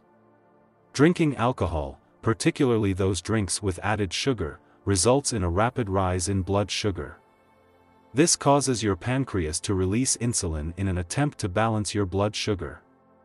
Insulin circulates, does what it's supposed to do, and then leaves you mildly hypoglycemic, low blood sugar, making sure you are excessively hungry after several drinks. Therefore, on top of adding extra calories to your daily intake and dehydrating you, your blood sugar levels also get negatively affected. Thus, the next logical question is, does having alcohol with food minimize its effects? Not quite. I'm afraid. Alcohol also works as a displacing agent, meaning when you consume alcohol with meals, it serves as a blocking agent, prohibiting the absorption of several vitamins and minerals. Alcohol, fat loss, and muscle building. Now that I've explained how alcohol affects your body, let's take a look at how it affects fat loss and muscle gain. On one side, your body will not burn body fat or build lean muscle tissue while it's detoxifying itself of alcohol. However, on the other side, alcohol moves straight to the front of the queue as your primary energy source, which your body will burn through it as its go-to energy source while it's in your system. Your body using alcohol as its main energy source is a lot like your car trying to run on water. It will just break down shortly after you get going. Have you ever gone for a run or a gym session the day after you have had 4 or 5 alcoholic drinks? To try and sweat the alcohol out? And while working out, have you felt like it was coming out through your pores as you trained? That being said, alcohol is one of the first things that I reintroduce in my programs once people hit their target weight or physique. This is because small amounts of alcohol, 2 or 3 glasses of wine on a Saturday night for example, will go straight to the front of the queue to be used as energy. So, if you train the following day, your body can potentially burn straight through any alcohol you drink. Alcohol, glucose, glycogen, fat stores. Further, irrespective of the above-mentioned negative effects of alcohol, the feeling of relaxation you get with a small amount of alcohol can do wonders for stress levels in certain people. How to use. I recommend limiting alcohol until you get to your target weight or physique, then reintroduce it once or twice a week. Tip. There are roughly 64 calories in a shot of clear alcohol, vodka and Bacardi for example, and 82 calories in a glass of white wine. Beer has between 200 and 300 calories per pint. If you want to keep your calories on the lower side, limit your alcohol consumption to white wine and clear alcohol and save yourself a fortune in calories. Comparisons. 3 pints of beer, 600 to 900 kilocalories. 3 glasses of white wine, 246 kilocalories. 3 glasses of vodka and diet mixer, 192 kilocalories. Hydration. Your muscles are composed of 70% water, and your brain is composed of a whopping 95% water. Water is also the single most critical nutrient for health, growth and development. A 2% drop in body water can cause a small yet critical shrinkage of the brain, which can impair coordination and massively decrease concentration. Dehydration can also reduce endurance, decrease strength, cause cramping and slow down muscular response. How much water do I need? There is no one-size-fits-all to this question. But the general recommendation is 2 to 3 liters per day for women and 3 to 4 liters per day for men. Of course, there are a lot of external factors that may require you to increase this amount. If you train regularly or live in hot weather conditions, your hydration requirement may go up. For example, I train 4 or 5 times per week, so I normally drink around 4 liters per day. Let your pee be your guide. Your pee is normally your best indicator of your hydration level. If it is clear, you're normally adequately hydrated. If it is light yellow and has an odor, you're 1 or 2 steps away from dehydration. Light yellow with no smell can come from supplementing with too much vitamin B or a very high-dosed multivitamin. If it is dark yellow and has an intense odor, you're probably dehydrated and not performing at your optimal level. How to drink more water? The key to drinking more water can be as simple as always carrying a water bottle with you. Leave it at your desk at work or beside you on the couch at home. If it's there and you see it, it will serve as an automatic subconscious reminder to drink more and stay hydrated. This has worked great for me, and I haven't left home without a 2-liter water bottle in about 5 years. Now the chapter number 5 is training. I remember getting a gym membership from my mom and dad for my 16th birthday and being extremely excited for my new fitness journey. I had been lifting weights, doing push-ups and pull-ups at home, and now that I was in the gym, I thought it was only a matter of months before I looked like one of the models from the magazines. Turns out, it doesn't really work that way. One of the most disheartening things you may face when trying to get in shape, whatever that looks like for you, is putting in all the hard work and still not seeing the results. You eat what you think is good food, use supplements that you heard are good for losing fat or building muscle. And on top of that, you train every day and you still don't see the changes you want to see. This can be incredibly frustrating. I remember how disheartened I felt after my first 6 months in the gym. I must have made every training and nutrition mistake you can think of. I nearly quit 100 times. This entire book is written on the premise that if I had read it when I started, would have cut my learning curve by years. When I first began training, I found the nutrition tricky but doable.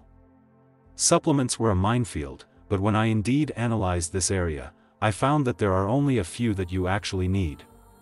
However, training was a different monster. I grew up with the mantra, the more effort you put in, the more you get out. Therefore, to me, it sounded obvious that if I trained 3 hours a day, I'd get 3 times the results. However, training doesn't really work like that. A funny thing happened when I started to cut my workouts from 3 hours to 2 hours and then to 1 hour, which is the most time I'll dedicate to workouts now. My body composition began to change, and I started to look better. To me, it defied all logic. Surely 3 hours is better than 1, right? It turns out, your body is a complicated machine, and like all machines, if you overwork and put too much strain on it, it can break down. That's what happened in my case. To physically change your body, I've found the optimal time to train is between 40 and 60 minutes a day, 3 to 5 times per week. That's not to say that you can't do great things by dedicating more or less than that. But I've found this to be the most optimal time in terms of physical results. The analogy I like to make for getting in great shape is that of pushing a large and heavy wheel up a hill. it takes a lot of physical and mental effort to get the wheel moving initially, but once you create a bit of momentum, it becomes much easier. Keeping this analogy in mind, once you actually get the wheel to the top of the hill, it takes much less effort to just hold it there. Getting into the shape you want is similar. The beginning is hard, but once you get moving, create momentum along the way and begin to see changes, it becomes much easier. After you hit your target weight, body fat level or look, it becomes easier to sustain, provided you continue to use the blueprint that helped you get there in the first place: meal timings, making better food choices, exercising for tension and intensity, etc. The real key is to make sure you overlap your goals with your training program. The truth is, there is no single best training program. If there were just one, everyone would have followed it, and all the other training programs would have become obsolete. However, from my 17 years of training experience and having worked with thousands of people, I can say that there are certain systems, styles, and programs that work great for body composition, which I'll discuss below. What's the best kind of training? There are numerous different training systems and styles that can work great for people, but I've found that in order to build a leaner, more muscular or toned physique, there's one thing that you need to do above all else: tear muscle fibers by creating tension on the muscle. Burn fat while you watch TV. Tension style training elicits a significant tear in muscle fibers, which can give a substantial boost to your metabolism. You burn more calories through such training. Have you ever read about how weight training allows you to burn calories while you watch your favorite TV show? Here's how. When you weight train or work for resistance in general, using body weight, dumbbells, bands or barbells, etc., you tear more muscle fibers. These fibers need repairing after every workout, for which they use calories from the food and amino acids from protein. Instead of those calories adding inches to your waistline, training effectively gives them another job to do: repair from the workout. In order for your muscles to repair, your metabolism has to increase, lending itself to burning more calories while you rest. Tension-style training and HIIT are great systems for getting a better bang for your buck, because you do less to get more. Depending on the program you are following, those torn muscle fibers could be repairing for up to 72 hours after the workout. Therefore, the food you eat goes towards repair and not into fat storage. Tension-style training. Tension-style training means keeping the muscle you are working under optimal tension throughout the duration of the movement. i.e. 2 seconds on the way down, 1 second hold at the bottom or top, and 2 seconds on the way up, 2:1:2. Have you ever done 10 repetitions of an exercise where you never really feel the muscle you were supposed to work, but just did the exercise 10 times because that's what was on your program or plan? The key to changing body composition, increasing metabolism, and building a leaner body is to create tension on the muscle for every single rep.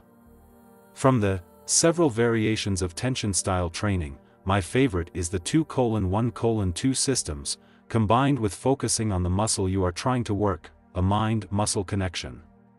This style of training combined with the right program can change your body composition very quickly when combined with the right nutritional and supplement strategy. Eccentric versus concentric. Just to expand on 2:1:2, you could use the term eccentric, negative portion of the rep, and concentric, positive portion of the rep, to better understand it. Every exercise below focuses on 2:1:2. Therefore, whether it's a dumbbell bench press or a leg press, you will lower the weight for 2 seconds, hold and pause for 1 second on the bottom or top of movement, and raise the weight for 2 seconds. You can vary this tempo for extra tension, replacing 2 seconds with 4 seconds, for example, on the lowering or raising of each rep. The take-home message is that it's not about moving the weight from A to B.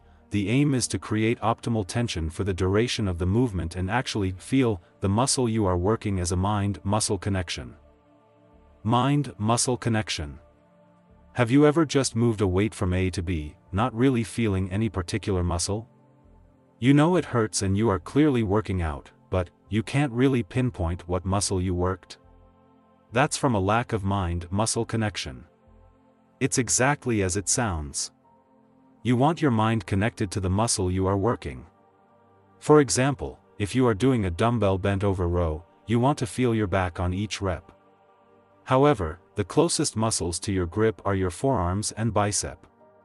Therefore, normally those muscles can kick in and fatigue before you have even worked your back. This is where the 2:1:2 system really shines, because you are not moving weight from A to B. You are moving a weight with perfect form, creating optimal tension on the muscle you are trying to work, back in this case, from A to B. This way, you can create more tension on the muscle without having to go super heavy, which increases your risk of injury and which will in turn massively reduce your progress. I've followed this exact training program, and I can only lift 4 kilograms or 5 kilograms on side lateral raise for shoulders, for example. If you are able to lift 25 kilograms with perfect form on this movement, you either have superhuman strength or you are swinging with momentum, meaning that you are not working the muscle for optimal tension.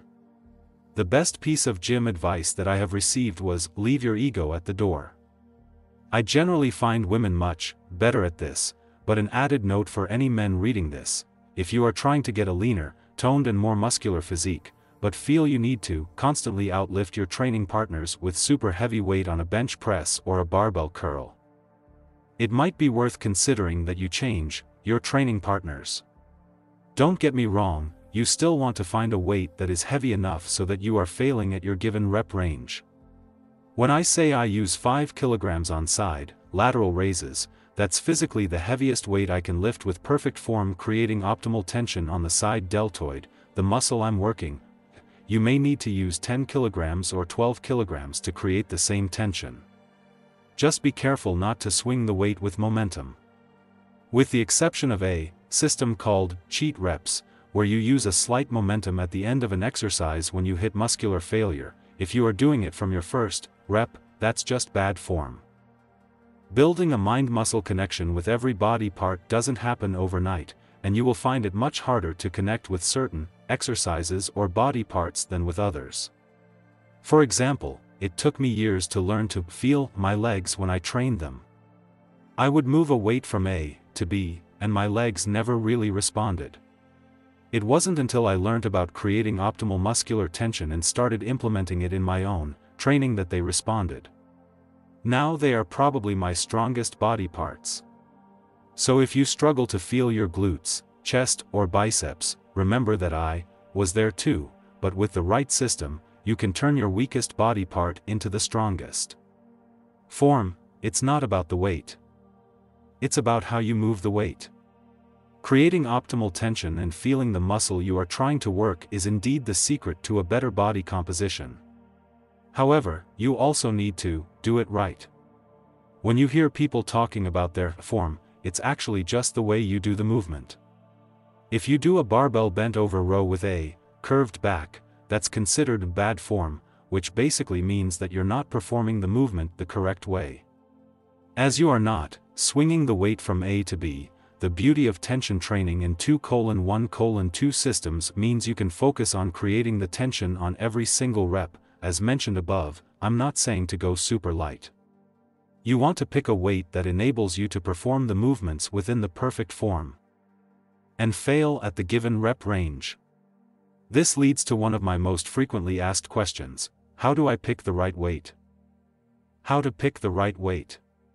For example, if you're doing your push workout in the 10 rep range on Monday, you're moving a weight in the 2:1:2 system on an incline dumbbell press and could have easily completed 12, 13 or 14 reps with that weight. That particular weight is too light and you need to go heavier. Conversely, if you're aiming for 10 reps and fail at 5 or 6 reps, the weight is too heavy and you need to reduce it. The key is keeping track of the weight you used and always trying to fail at your given rep range, which is 10 reps in this program. Sometimes, you will get tired and fail before the 10 reps on your last set. There are two systems that I would like to include here. One is a drop set and the other is a rest pause technique. For example, if you are doing 3 sets of 10 reps on incline dumbbell press with 20 kilograms and on your third set, you fail at 7 reps, you can either drop the weight by 25% to 15 kilograms and finish your last 3 reps, this is called a drop set, or you can go back to your starting position, rest for 5 or 10 seconds and finish your 3 reps with the 20 kilograms, this is called a rest pause. Both systems work incredibly well and can be used interchangeably. My advice would be to use a rest pause on busier gym days, so that you don't lose your bench or need extra sets of dumbbells, and use drop sets when training at home or on quieter gym days. What's the best cardio? Losing body fat and getting into your best possible shape may require at least some aerobic activity. The range of aerobic methods and the different systems available in cardio are many, enough to cause confusion for the most dedicated fitness enthusiasts. Aerobic activity by its very nature requires fat to be used as a primary fuel source, with carbohydrates and protein being used to a smaller extent. Therefore, if fat loss is your primary goal, some degree of aerobic work will help you a lot. Aerobic activities can include the following: running, walking, cycling, swimming, bodyweight hits, resistance hit. There is no one best cardio or aerobic activity. The key is to find the one you enjoy the most, which your body responds to, normally by reducing body fat and then using that as your primary source of cardio. If you hate to run, try swimming or cycling. If you love team sports, join a sports club and get your cardio that way. Try HIIT cardio for faster fat loss. The two main types of cardio are low-intensity steady-state cardio, LIS, and high-intensity interval training, HIIT. Both are great and both work very well. Low-intensity steady-state, LIS, is exactly as it sounds, it's low in intensity. For example, a 15-minute steady pace walk, jog or cycle where you are at or above 70% of your max heart rate. Note, 70% of your max heart rate is your fat-burning zone. To calculate your max heart rate, subtract your age from 220. For example, if you are 28, it would be 220 minus 28, which is 192. LIS is a good tool if your diet is clean, your carbs are low and you're eating regular meals throughout the day alongside your weight training program. But I've found that you do need to do longer spells of LIS, normally 15 to 20 minutes or more, to see any noticeable changes. HIIT, on the other hand, is sprint training. Its benefits are that it's quick, 5 to 10 minutes normally, burns through more glycogen, stored carbohydrates, and gives you a great feeling of accomplishment upon finish. Its negatives are that it's difficult. And when done correctly, very difficult. There are hundreds of ways to incorporate HIIT into your program: Tabata, 20-40 sprints, outdoor 20-100 m sprinting. But my favorite method is 10 minutes of 30:30 HIIT. For 30:30 HIIT, you have 30 seconds on or sprint time and 30 seconds off for rest or recovery time. This can be done on a bike, treadmill, with battle ropes or bodyweight movements, spider push-ups/burpee, etc. The key is to go as hard as possible for 30 seconds and then completely rest or recover for the next 30 seconds. Time your HIIT for faster fat loss. Depleting your glycogen levels by doing your weight training first and your cardio after could potentially allow you to tap into fat stores more effectively. Of course, as long as you are doing your cardio or getting your heart rate up alongside all the other tips mentioned in this book. You will burn body fat. This is just a quick tip that could potentially allow you to do it faster. To explain this further, check out the 2 hypothetical scenarios given below. This applies to both genders, so feel free to switch John's name for Jane's below if you prefer. Scenario 1. John Smith trains 5 days every week for 60 minutes on the cross trainer. He had white pasta and chicken in his last meal. After 20 or 30 minutes on the cross trainer, John finally depletes his glucose from his pasta meal, and is now using glycogen as his energy source. Another 30 minutes pass, and John is still using glycogen as his energy source. He leaves his workout happy that he got to the gym. 2 months later, after going to the gym 5 days a week, John hasn't lost any body fat, built any muscle or changed at all, and quits. Does this sound familiar? Scenario 2. Jane Smith trains 4 days every week for 60 minutes. She does tension-style weight training for 45 minutes and finishes with 10 minutes of high-intensity cardio at the end of every workout. Her pre-workout meal was chicken or fish, mixed vegetables and 1 tablespoon of almond butter or 150 g of sweet potato. As she is focused on tension during her weight training, she is burning through all the glucose in her body at a pretty rapid rate. She's not even halfway through her workout, and is now very likely to be tapping into her stored carbohydrates, glycogen. 20 minutes later, her glycogen is nearly completely depleted and she is now using fat as her primary fuel source. She finishes her workout with 10 minutes of HIIT. 2 months later. Jane is leaner, fitter, slimmer, more toned, feels better and continues to train for the rest of the year. Now, ask yourself which scenario you would. Remember, progress is addictive. I don't know a person in the world who could continue a workout regime with absolutely no progress. So arm yourself with knowledge and get better results in less time. The training program. Push, pull, legs. There are hundreds of training programs that work fantastically well. However, having worked with thousands of clients all over the world, one of my favorite systems has to be the push, pull, leg split, as it allows you to train every body part at least once per week or twice per week if you're training 5 or 6 days. Push, pull, legs is the name of the training split for the movement patterns of that specific muscle group. Push refers to all the movements where you use muscles that push the weight away from your body as their primary movement pattern, chest, shoulders and triceps. In pull, all the exercise is geared at pulling the weight toward your body as the muscle's primary movement patterns, back, rear delts and biceps. Legs refers to lower body-focused leg training. How to lay out your training week. First, I would decide on how many days a week you are committed to training and then lay out your week around your schedule and lifestyle. I find that 3 days a week works great for beginners and 4 to 5 days a week for intermediate and advanced training. I like push, pull, legs, push, pull for my own 5-day training split, but you need to find what works best for you. It's similar to the best time of the day to train. The best time is whenever it fits best into your schedule. If you only have an hour in the morning before work or at lunchtime, then that's the best time. If you use training as your de-stress from work, then evening may be best for you. Laying out your week is similar. Your lifestyle might lend itself to training Monday to Friday, taking the weekends off. Others will be better with day on, day off, and those who can only train 3 days with Monday, Wednesday, and Friday. Find the day and time that works best for your lifestyle and then adjust your schedule accordingly. Make training a priority, but try to fit it around your lifestyle and not the other way around. Training program details.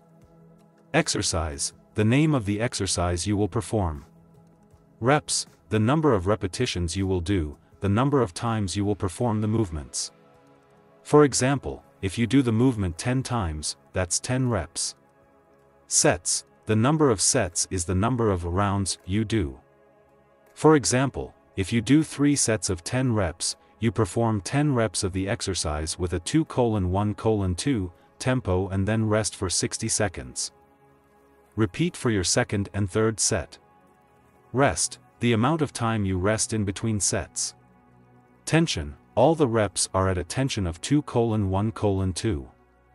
2 seconds on the positive, the upward motion, 1 second squeeze, at the top or bottom depending on the exercise, and 2 seconds on the negative, the downward motion. Cardio, all the cardio in this program is based on HIIT.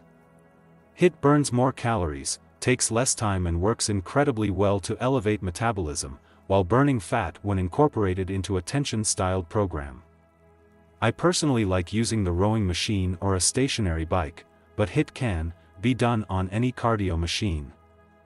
HIIT, for HIIT training, set a level that you can sprint as fast as you can for 30 seconds.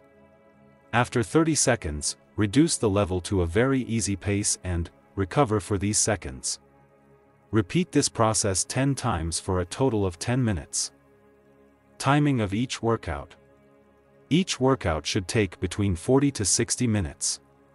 This program is about quality over quantity.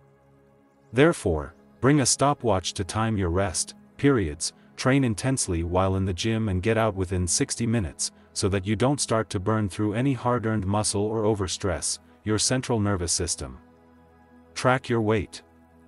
As the weeks progress, your body will be getting stronger in each exercise. Therefore, increase the weight every week, if needed, so that you fail at 10 repetitions during each workout. For example, if you're lifting 10 kilograms on incline dumbbell press, you may need to increase this to 12.5 kilograms after 1 or 2 weeks as your muscles get stronger. Training program videos. The entire training program is present below, but if you go to www.briankeenfitness.com you can download the videos that go through the entire workout and on how to perform each move correctly. Now the training program table. Push workout. Chest dumbbell press. 10 reps. 3 sets. 60-second rest. 2:1:2 tempo. Chest dumbbell fly. 10 reps. 3 sets. 60-second rest. 2:1:2 tempo. Military barbell press. 10 reps. 3 sets. 60-second rest. 2:1:2 tempo. Side lateral dumbbell raise. 10 reps. 3 sets. 60-second rest. 2:1:2 tempo. Triceps EZ bar lying extension. 10 reps. 2 sets. 60-second rest. 2:1:2 tempo. Triceps rope extension.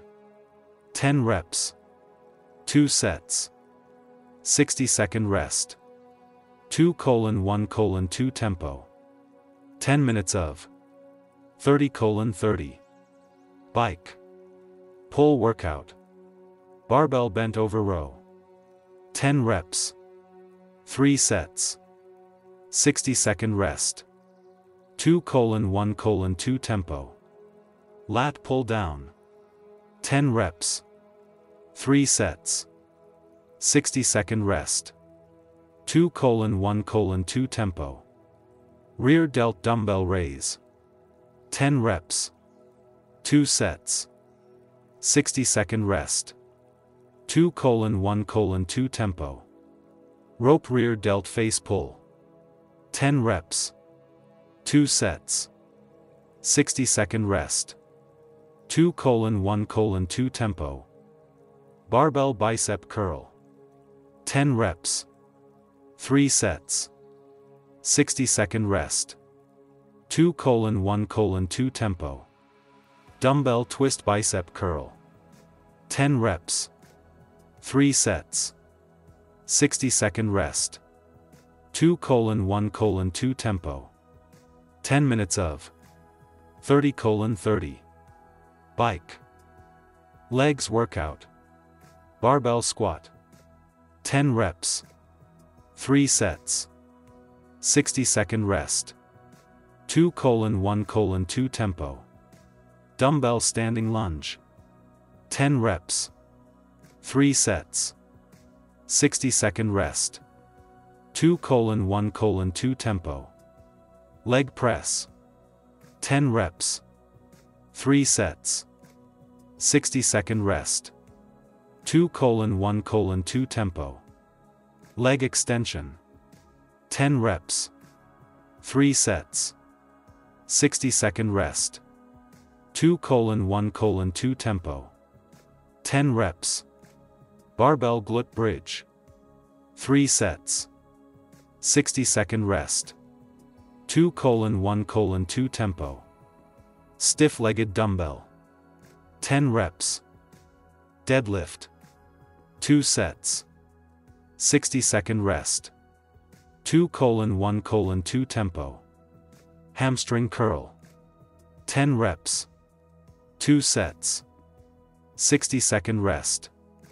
2:1:2 tempo. Seated calf raise. 20 reps. 1 sets. 2:1:2 tempo. No cardio. Section 2. Mindset.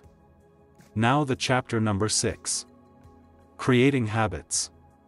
Now that you have knowledge on how to use nutrition, training and supplementation to increase your energy and get into a better shape, it's key to build a mindset that not only allows you to get what you want in the first place, but also possess all the tools required to sustain it. For years, I would get very close to all the things I wanted in life.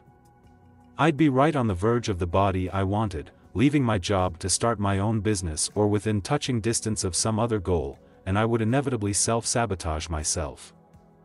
Consciously or subconsciously, most of us have done it at some stage. We convince ourselves that it's not practical to leave a job or spend an hour a day in the gym when we have children, a full-time job and a mortgage to pay. We let the fear creep in, and this fear, if left unchecked, can paralyze us. For years, I would let fear creep in, and before I would know, I would be back to square one. This section of the book is designed to help bulletproof your mind so that you don't become your own worst enemy on the path to getting what you want. As Buddha once said, don't let your own worst enemy live between your two ears. The section covers everything from creating habits and dealing with anxiety, worry and stress to practical life tips that I read every morning in the hopes of passing them on to my daughter someday. The first audiobook I ever listened to was The Power of Habit by Charles Duhigg, which changed the way I looked at everything I did in my life. At the time, I was working as a primary school teacher in West London and had picked up quite a few bad habits. I would come home after work every day, sit in the same chair, watch the same game show and have 2 or 3 chocolate bars as I numbed out to TV. I was starting to lose my shape and my energy levels plummeted. I had created a bad habit. Creating positive habits and breaking negative ones. Charles Duhigg talks about the routine, cue, reward system of habits. In order to change a habit, you need to change one of the components of this system. The routine is the actual situation or a trigger. For me, the routine was coming home every day after work. The cue is what you do next, i.e. getting 2 or 3 bars from the cupboard and sitting in the same seat watching the same show. And the reward is serotonin release, the happy hormone your brain releases from the chocolate. As soon as I realized this was affecting me negatively, I put plans in place to change one of the components. For me, the routine of coming home from work was always going to be the same, so I changed the cue.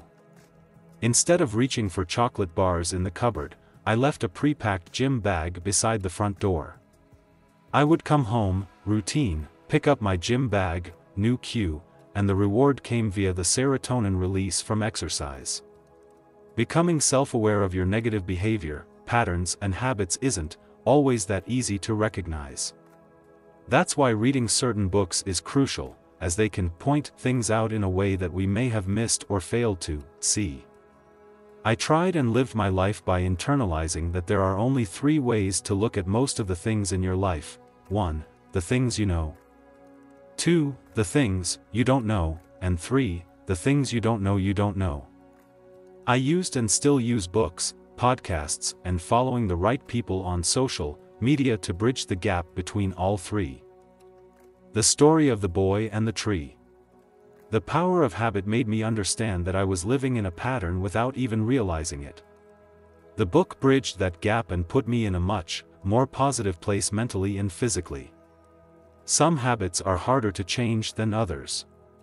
I remember hearing a story in my early 20s that I never truly forgot. It was about a wise teacher and his student. Both were taking a stroll through a forest and the teacher stops before a tiny tree and turns to his student, "Pull up that sapling," pointing to a sprout newly emerging from the earth. The youngster pulls it up easily with his fingers. "Now pull up that one, says the teacher to the boy, indicating a more established sapling that has grown to about knee-high length. With a little effort, the lad yanks the plant, and it comes off, uprooted. And now, this one, says the teacher, nodding toward a more well-evolved evergreen that is as tall as the young pupil. With great effort, throwing all his weight and strength into the task, using sticks and stones, the pupil pries up the stubborn roots, getting the tree loose. Now, the wise one says, I'd like you to pull this one up. The young boy follows the teacher's gaze and sees a mighty oak, so tall the boy can scarcely see the top. Knowing the struggle he'd just had pulling up a much smaller tree, he simply tells the teacher, I am sorry, but I can't. The teacher exclaims, my son, you have just demonstrated the power that habits will have over your life. The older they are, the bigger they get, the deeper the roots grow, and the harder they are to uproot. Some get so big, with roots so deep, you might hesitate to try to uproot them. Smaller bad habits like the one I mentioned above are easy to change by understanding the routine, cue, reward system. You just change one of those components and you can effectively change your habits. Some habits are harder to break than others, some have deeper roots. For example, if you have never felt confident about the way you look or have been overweight your entire life, you're not going to do something and wake up lean and skinny or full of confidence overnight. It's the deep-rooted habits that are more difficult to change. It's the small things every day that allow you to change these habits. I have worked with people who have been overweight their entire life who get frustrated when they're not lean in 2 weeks. If I said to you that I wanted to learn Spanish, but I wanted to be fluent in 2 weeks, what would you tell me? It's probably not possible, right? But what if I said I wanted to be fluent in 6, 12, or 18 months? Then it becomes a lot more realistic. Breaking bad habits is the same. You're not going to break a habit that you've had for 5, 10, or even 20 years in 2 weeks. But by taking the right steps, you could break it in 6 or 12 months and then be rid of it forever. Aristotle wrote, "We are what we repeatedly do." Are you riding the horse of your habits and getting nowhere? There's a great story in Darren Hardy's The Compound Effect about a man riding a horse, galloping fast. It appears that he's going somewhere very important. A man standing along the roadside shouts, "Where are you going?" The rider replies, "I don't know. Ask the horse." Darren Hardy describes that this is the story of most people's lives. They're riding a horse of their habits, with no idea where they're headed. Psychological studies reveal that 95% of everything we feel, think, do, and achieve is a result of a learned habit. We do most things in life in autopilot. When was the last time you thought about how you tied your shoelaces or how you brushed your teeth? If you're like me, you probably even put on the same shoe first, left one, every single day and don't even consciously realize you're doing it. Thinking about habits this way can indeed help you understand how important it is to create positive ones. If you eat healthily, you've likely built healthy habits around food. What you put in your shopping basket or what you order in restaurants becomes automatic. The same thing happens if you eat unhealthily, you make different choices automatically. How to make the right automatic choice? The key is educating yourself about what foods are good choices for your body and mind. See the nutrition section of this book, and then create habits accordingly, so that those food choices become automatic. The key to sticking to a good nutritional plan is finding or creating a plan that includes your preferences, foods you like, enjoy, and that work into your lifestyle and schedule. If you can make your nutrition automatic, it becomes the way you eat and not a diet you're following. In other words, eating well becomes a habit. With enough practice and repetition, any behavior, good or bad, becomes automatic over time. The key is having conscious thought and self-awareness about which habits are supporting you and which ones are destructive to your life. If your goal is to lose body fat, build more muscle, or have more energy throughout the day, understand which habits you need to break or create in order to become that person. After that, it's about following the right habits on a consistent basis. Even though we develop most of our habits unconsciously, by modeling our parents, responding to environmental or cultural associations, or creating coping mechanisms, we can consciously decide to change them. Reflect on how deeply your habits are rooted and then put the plan in place to create new positive ones in their place. Sometimes, it's as easy as making the decision and then using your why to get you there. Now the chapter number 7 is Find Your Why. The how means nothing until you find your why. Finding your why can be the ultimate difference between getting what you want and giving up before you even start. All of the hows mean nothing until you find your why. My why is my little girl, Holly. The day my daughter was born, there was a fire lit under me. I was doing okay before that, I enjoyed my life, I was happy with what I was doing, but now it wasn't about me anymore, it was about us. The reason my life took such a dramatic turn over the past few years is because things like my health now became more important to me. I was competing at the top level of my sport in competitive bodybuilding and traveling the world as a professional fitness model, but I was living a lifestyle that definitely wasn't focused on my health. Weeks before shows, I couldn't hold a conversation with people due to my body being so calorie and food restricted. I remember sitting in my living room on a cold autumn day, mapping out the shows for that coming year. Suddenly, a vision came into my mind, of Holly trying to play with me while I'm lying on a couch with no energy because I'm too tired, and her saying, "What's wrong with Daddy, why won't he play with me?" That vision broke my heart, and that was the day my path changed direction. I had a new why. If your why, power, or desire, isn't great enough, it's likely that any goal will end up like most New Year resolutions. You will pursue the goal for 2, 3, maybe even 4 weeks, and then life will get in the way and you will slowly or gradually stop or quit. We've all done that. I will give you €100 to walk across this plank. Think of it this way: if I were to put a 10-inch wide, 30-foot long plank on the ground and say, if you walk the length of the plank, I'll give you €100, would you do it? Of course, it's easy money, but what if I took the same plank and made a rooftop bridge between 2 100-story buildings?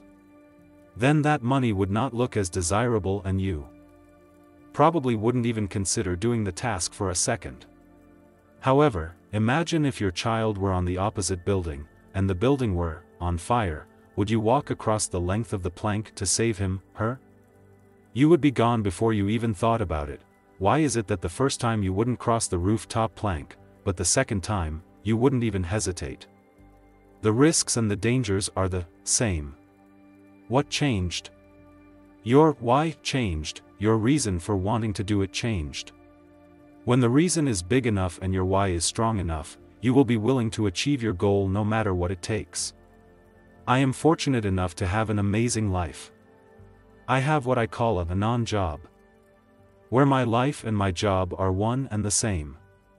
I have a healthy daughter whom I love more than anything in this world, and an inner circle of friends and family who help me grow as a person. However, like everyone, there are days when I just don't feel like it. Even the most successful people in the world, note, success is subjective to each person, have days when they struggle. The only difference between them and everyone else is they use their why on those days. I have a picture of Holly beside my bed, and on the mornings I don't want to get up at 6 o'clock, I look at that picture and remember my why. I think to myself, if I don't get up, if I don't work, she doesn't eat. That's extreme, but that's the difference it makes between getting up and getting dressed or hitting the snooze on my alarm. Finding your why, what drives you, can make the ultimate difference between getting and not getting everything you want in your life. How to find your why. All of us, throughout our lives, have learned certain patterns of thinking and behaving to get ourselves out of pain and into pleasure. By Tony Robbins. We all experience emotions like frustration, anger, or being overwhelmed, and develop a strategy to end these feelings. Some people use food, some use sex, drugs, or alcohol. Others use running, going to the gym, or reading. Sometimes your pain point can be your strongest why. The pain of envisioning my little girl upset because Daddy wouldn't play with her because he's too tired is a pain that completely shifted my focus in life.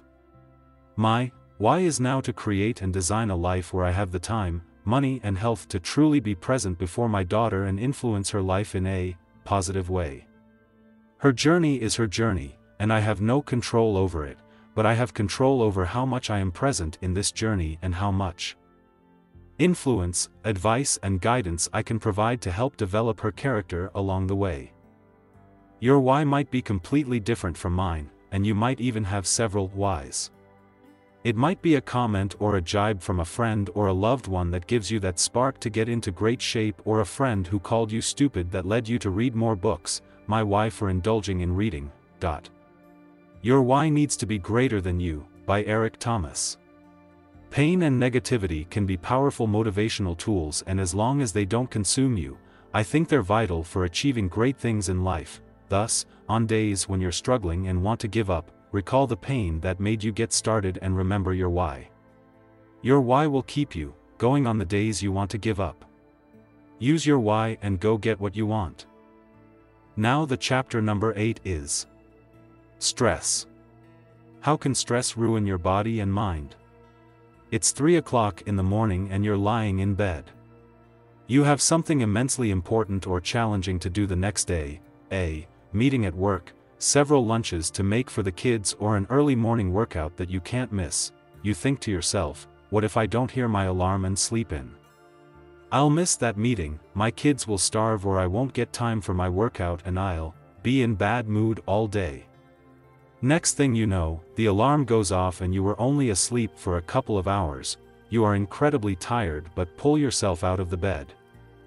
Get some coffee, tea, or caffeinated drink, go to work, eat something sugary or stimulated to wake you up more, power through the day only to fall asleep in front of the TV for 20 minutes from pure exhaustion before everyone else gets home. You wake from your short cat nap, jump up, make dinner or go to the gym, finally catching your second wind. Then 11 p.m. arrives, you settle down to bed only to find yourself staring at the ceiling for the second night in a row. Sounds familiar?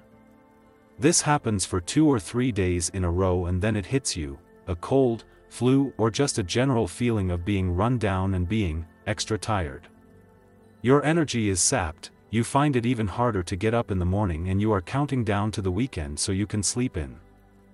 Looking at it, it's pretty easy to determine that this probably isn't the optimal way to get into a great shape and have more energy. Nevertheless, this was my life pattern for nearly 4 years when I worked as a primary school teacher in London. I would lie awake in the bed on a Sunday night worrying that I would miss my alarm the next day and my whole week would be ruined. Sleep, anxiety, worry and stress are something that have affected me a lot during my life. Thankfully, since understanding what was happening on a physiological and neurological level, realizing that there was nothing actually wrong with me and that those feelings were pretty common has allowed me to find strategies to hack that stress, worry or anxiety in my own life. I'm not a physiologist or a clinical psychologist. I am just someone who was interested in finding out why I felt so anxious, worried and stressed all the time. As it had a direct impact on my health, energy and fitness and of those with whom I work, I always found myself fascinated by the psychology and neuroscience about what happens on a physiological level. Over a 5-year period, I read and studied everything I could get my hands on to try to educate myself as to why I felt this way. The section will talk about how stress, anxiety and worry can negatively affect your body's ability to get in shape. I hope it will help you as much as it helped me. Understanding cortisol. Cortisol is your body's natural response to stress, and it can be a good or a bad thing depending on when it's released. Cortisol is a hormone released from the hypothalamus in your brain, a gland that connects your endocrine and nervous systems, pituitary gland, an endocrine gland at the base of the hypothalamus, and your adrenal gland, an endocrine gland on top of your kidneys. All 3 of these glands work together as an axis while utilizing other hormones and precursors to make and release cortisol in times of stress. We can be pretty thankful for our body's ability to make cortisol, because if you needed to run away from a saber-toothed tiger thousands of years ago, you needed that instant energy that cortisol produces by engaging our fight, flight or flee response. Just like any other hormone, there is a delicate range of how much our bodies can handle, too little or too much and things start going haywire. Too much stress in your life keeps the cortisol pumping and can have negative effects on your body, mind and physique. For anyone trying to stay healthy and look good, this can be a critical factor that you haven't thought of yet. Stress is the figurative death by 1,000 cuts. You can get everything right with your nutrition, training and supplementation, but if you are in a constant state of fight or flight, stress or anxiety, you are going to struggle to hit your own natural potential. What causes stress and how to deal with it?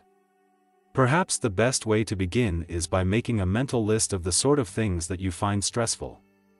You would no doubt immediately come up with some obvious examples: a partner, family, friends who are always negative, or something more abstract.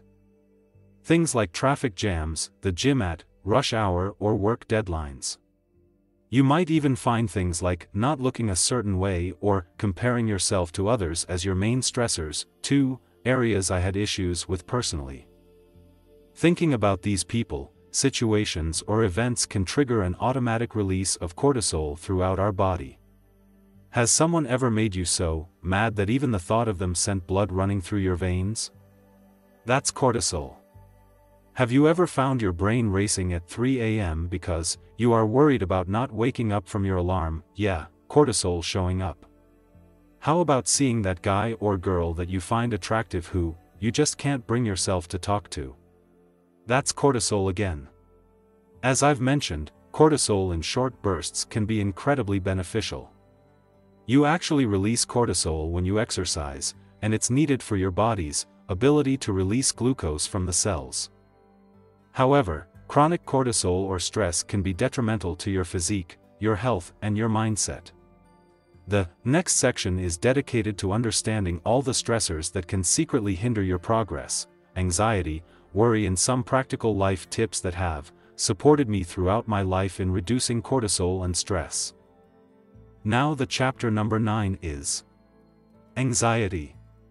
When I used to work as a primary school teacher in London, I remember regularly staring at the ceiling in my box room apartment with my head in my hands, unable to sleep due to anxiety.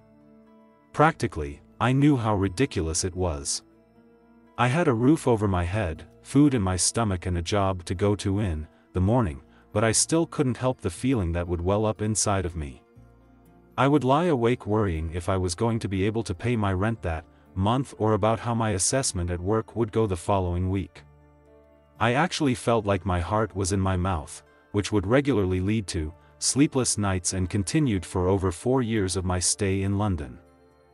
This of course eventually led to me consuming a lot of stimulated drinks or eating sugary food the following day to try and pick myself up. This cycle would ultimately keep me awake again the following night. Every week, I would count down until Friday, so I could sleep in at the weekend and not set an alarm. Of course, the anxiety would subside every Friday evening, and I would stay awake until I was tired and then sleep right through the night. But alas, Saturday night would come and I would worry if I didn't sleep well that night, then my sleep pattern would be out of sync on the Sunday and I'd start the week off like I finished the previous one. When I look back now, I see how ridiculous the whole thing was. But this pattern continued for months and months until I learnt that there was actually a legitimate physiological reason that I felt this way. I had anxiety. I always thought anxiety meant that you didn't have your life together. Regardless of what you may see, nobody has every area of their life together, and my only experience with anxiety was when work colleagues would get signed off work due to stress. I didn't have enough self-awareness to realize that it's something that all of us face at some time or another. For some people, it's chronic and affects them every single day, and the mere thought of something bad happening can set them off. For others, it can be chemically induced: too much caffeine, alcohol, drugs, etc. Regardless, the more people I meet or clients I work with, the more I realize that everyone experiences anxiety in some way, shape or form. I've had a lot of worries in my life, most which never happened. By Mark Twain, there are some serious cases of anxiety, and if you have suffered any major physical or mental trauma or have a hormonal imbalance, it would be probably best to consult your physician. However, I hope by sharing my own experiences and strategies, I will ultimately support you in managing any kind of day-to-day anxiety or worry that may be limiting you in any aspect of your own life. What exactly is anxiety? Anxiety is a complex emotional response that's similar to fear. Both anxiety and fear arise from similar brain processes and cause similar physiological and behavioral reactions: rapid heart rate, breathing disturbances, and heart-in-mouth feeling, or the fight, flight, or flee response. The thing that's always made me curious about anxiety and fear, I regularly got them mixed up, is that fear is typically associated with a clear, present and identifiable threat, whereas anxiety occurs in the absence of an immediate threat. Fear and anxiety are so closely related that we regularly confuse them. We feel fear when we are actually in trouble, like when someone overtakes a car on the opposite side of the road and is coming directly toward you. We feel anxiety when we have a sense of dread or discomfort, but at that moment, we are in no immediate danger. Everyone experiences fear and anxiety. It's a part of everyday life and an evolutionary adaptation. Fear and anxiety probably kept your ancestors alive thousands of years ago. If you didn't feel those emotions, you were likely to be eaten by something higher in the food chain. However, all fear and anxiety do now is make us miserable and unhappy. Have you ever had a roof over your head, food in the cupboards, a 9-to-5 job, and still worried about not having enough money in your bank account? I know I have. Have you ever seen friends in loving relationships and think, "I'm never going to meet someone"? Yeah, I've been there too. How about those times when you felt just off for no reason other than not feeling right? You just felt on edge. But everything in your life was perfectly fine. This affected me for years until I better understood how certain food ingredients, additives, flavorings, etc., of certain processed foods had a direct impact on my mood and anxiety levels. If you want to know more about this, take a look at the nutrition section of the book if you've not done so yet. None of these feelings are fear, as you are in no immediate threat. This is anxiety, why your dog might be happier than you alongside cutting out foods with those ingredients that sent my body into severe fight or flight mode and made me edgy for days. The biggest thing that has supported me is knowing what was actually happening to my brain when I started to feel this way. You're possibly familiar with the prefrontal cortex, the thinking part of the brain. It's what separates humans from other species. It enables us to use reason, create language, and envision the future. Have you ever wondered why your dog gets happy every single time they see you? Dogs and other animals haven't developed the part of the brain that allows them to picture the future, so when they see you, they are completely present every single time. They're not worried about when you will go again, whether they will get food that day, or any other scenario that may or may not happen. Although developing our prefrontal cortex has allowed us to build civilizations and create things beyond our wildest dreams. The trade-off is we can sometimes lack being present, or being in the actual moment, because we are thinking about the future. 9 out of 10 times, it's normally worrying about something that hasn't even happened yet, work the next day, paying our bills, etc. This is normally the foundation of anxiety. Fear is an immediate threat, whereas anxiety is thinking about a potential threat. There are cases where there is a genuine hormonal disruption, and several of these people find Western medicine great for their anxiety. However, for a lot of us, it's something we can control ourselves. I love the quote, "Worrying is like a rocking chair, it gives you something to do but you never get anywhere." As someone who would be fine for several days at a time and then get hit with a wave of anxiety like a brick to the head, there are a few things that have massively supported me. So, I'll share them below in the hopes that they support you. Anxiety hacks and how to deal with it. Number 1. Recognize the source of your anxiety. Find the source, fix the problem.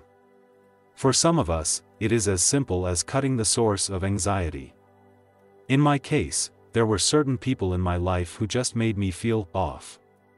I felt more insecure around them, and even though I called them friends, in truth, they weren't. Here is the test for it. Do you feel worse after having hung out or spoken to certain people? You may have been having a great day, but something they said managed to bring you down, or you may have been having a bad day and they made you feel even worse. If there are people in your life that make you feel this way, I recommend minimizing the amount of time you spend with them, or as I practice, cut them off completely. Sometimes, it's as simple as finding the people who make you feel happy and spending more time with them. Also, think about those who make you feel unhappy and spend as little time with them as possible. Number 2. Train, exercise or meditate. This was a bit of a catch-22 situation for me. For years, I used the gym and my training as an outlet, so they always acted as plasters that temporarily healed the problem. If I felt I was on the edge, I never dealt with it or asked myself who or what was making me feel this way. I just went to the gym. I was effectively self-medicating with exercise. In my opinion, it's actually the best way to reduce short, as well as long-term anxiety, but it's imperative to follow step 1 and then use training, exercise and meditation as ways to support you and not just put a lid over the real problem. Number 3. Don't eat foods that make your anxiety worse. This really could have been number 1, but as it's discussed in more detail in the nutrition section, it is number 3 on the list. I lacked self-awareness in my early 20s so much so that I never added 2 and 2 together in terms of how eating certain foods had a direct effect on my mood.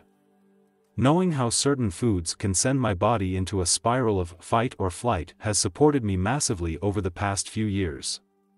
If your body is intolerant or allergic to certain foods, or if you react to certain additives, flavorings and preservatives that can be found in heavily processed food, then it's worth keeping note of how you feel if these ingredients feature heavily in your diet.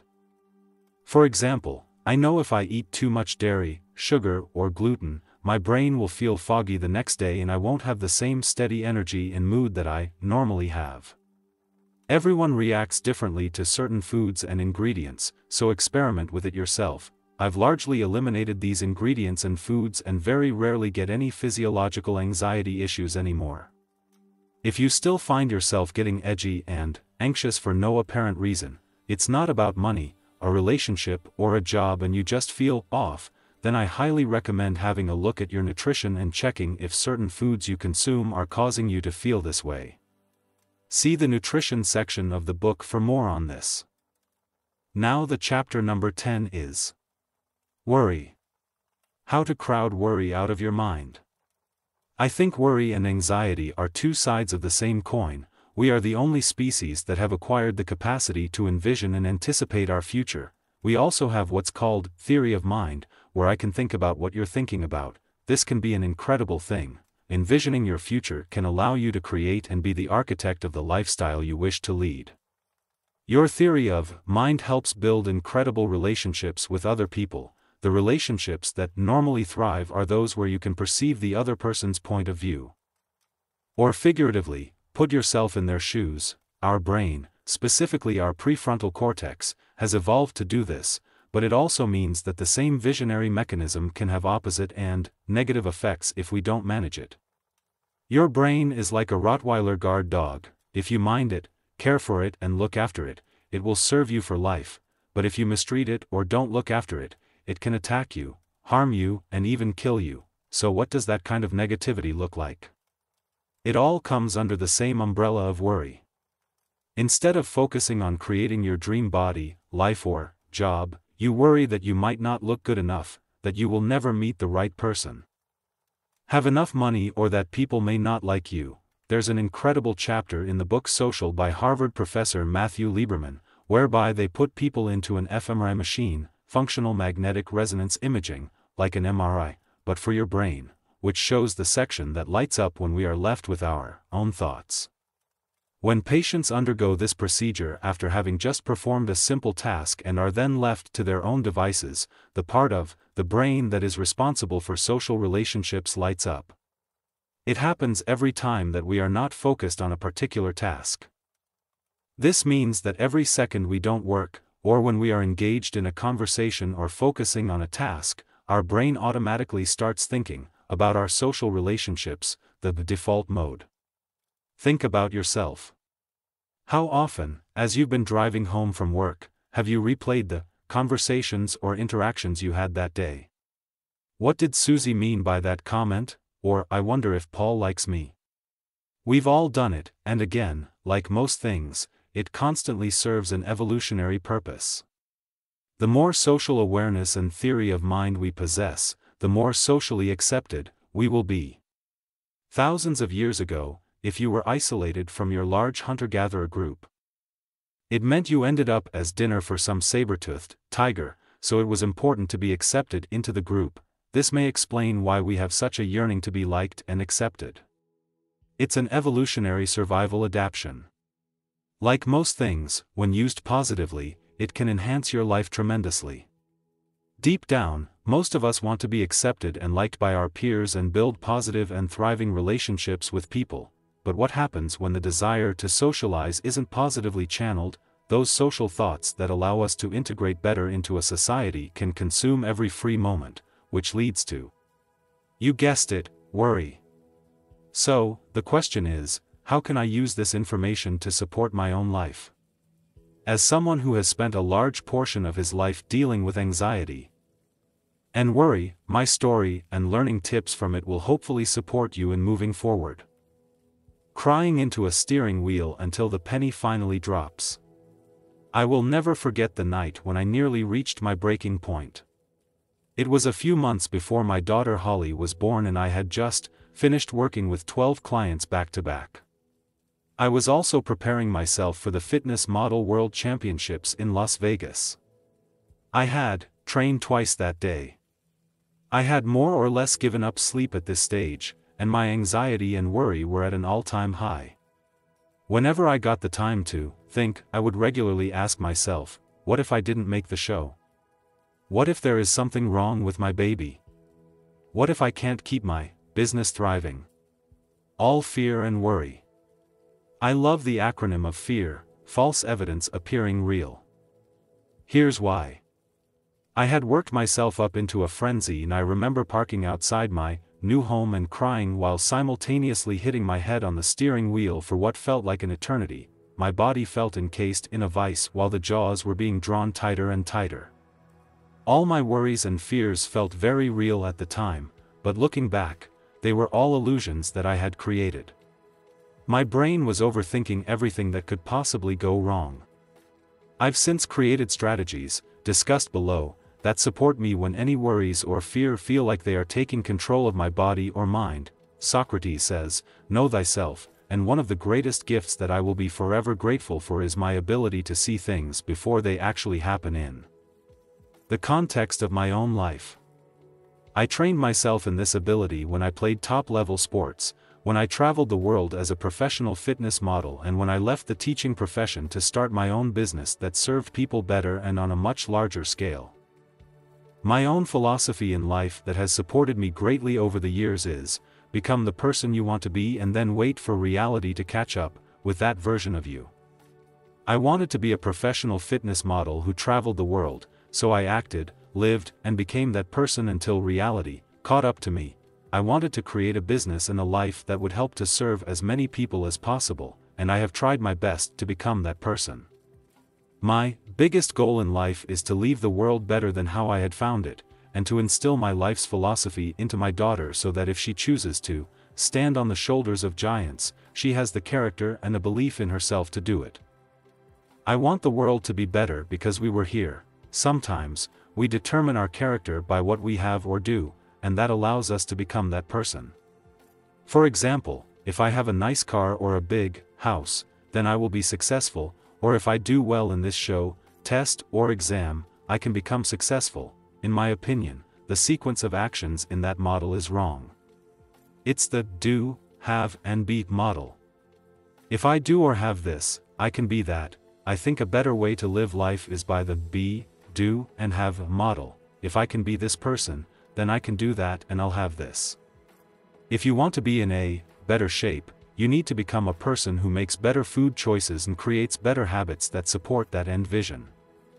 Become a fit person in your mind, do things like eating well, creating supportive habits accordingly, and exercising more. Be, do, and have.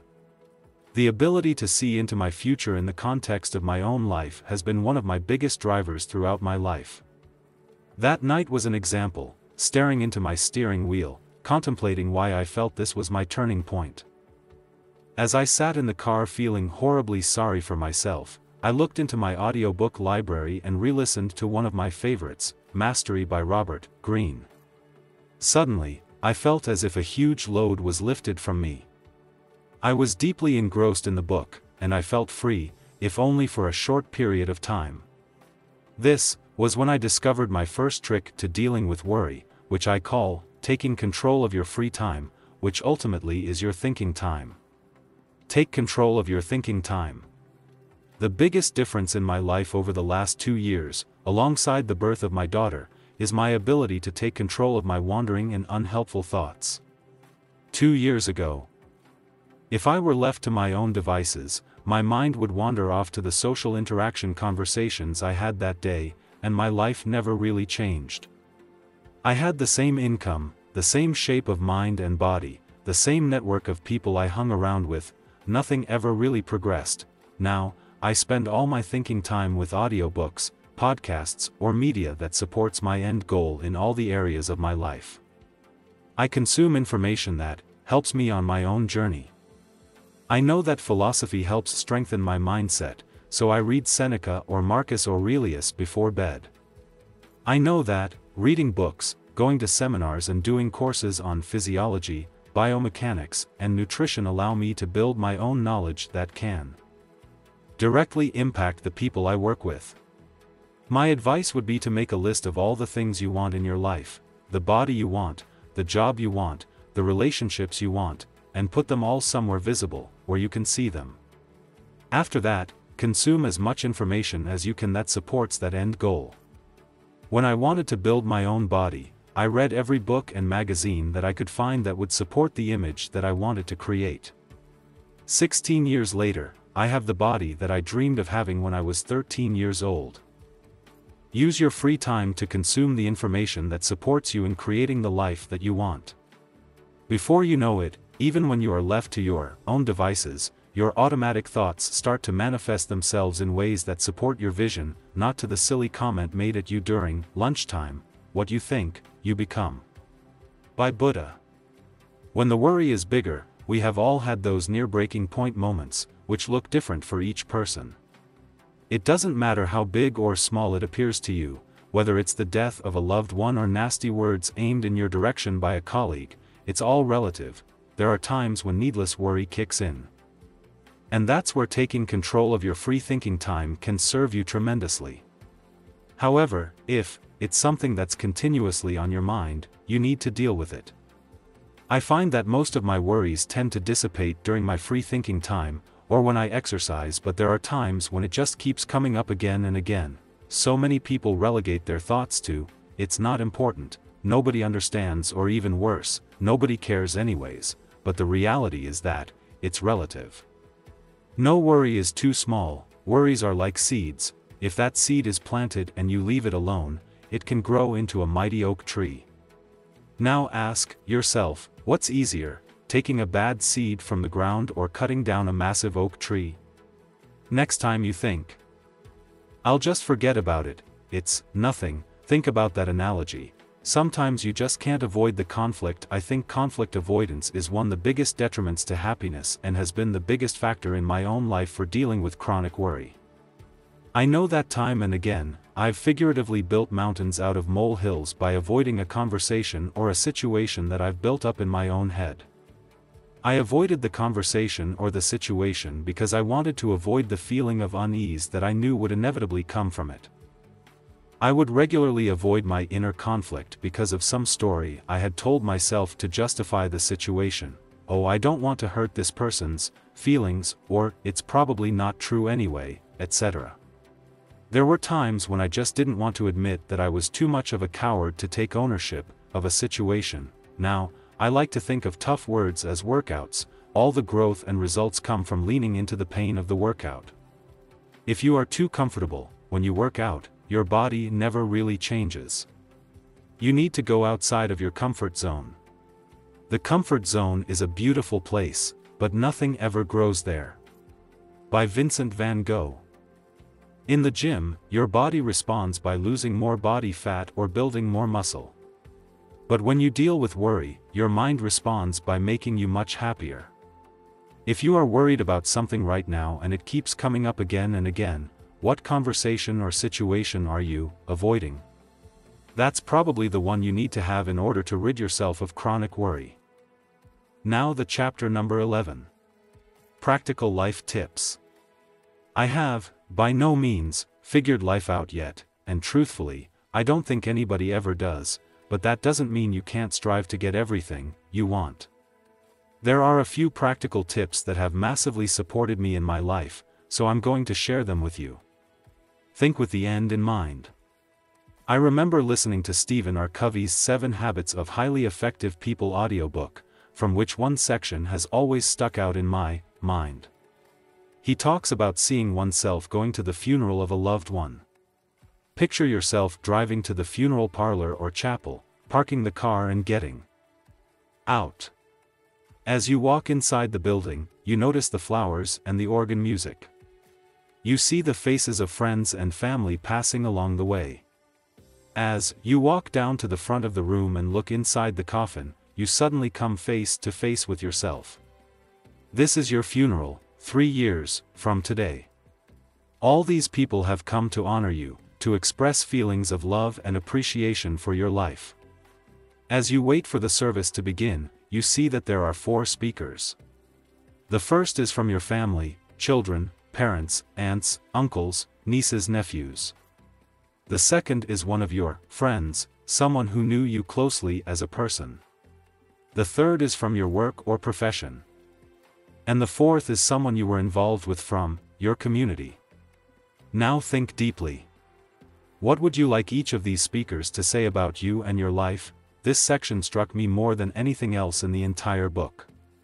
I remember walking towards my apartment in East London. The streetlights were lit and it was a cold, frosty November night. I stopped dead in my tracks to contemplate what I had just listened to.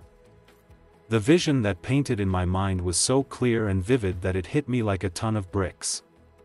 It also dawned on me that I wasn't happy with the answer to the question that was forming in my head. That was the moment I decided to leave London to pursue my passion. Shortly after, I left my job, moved back home with my parents, broke in on welfare, and tried to set up a new life, where my funeral would matter, where my life would matter.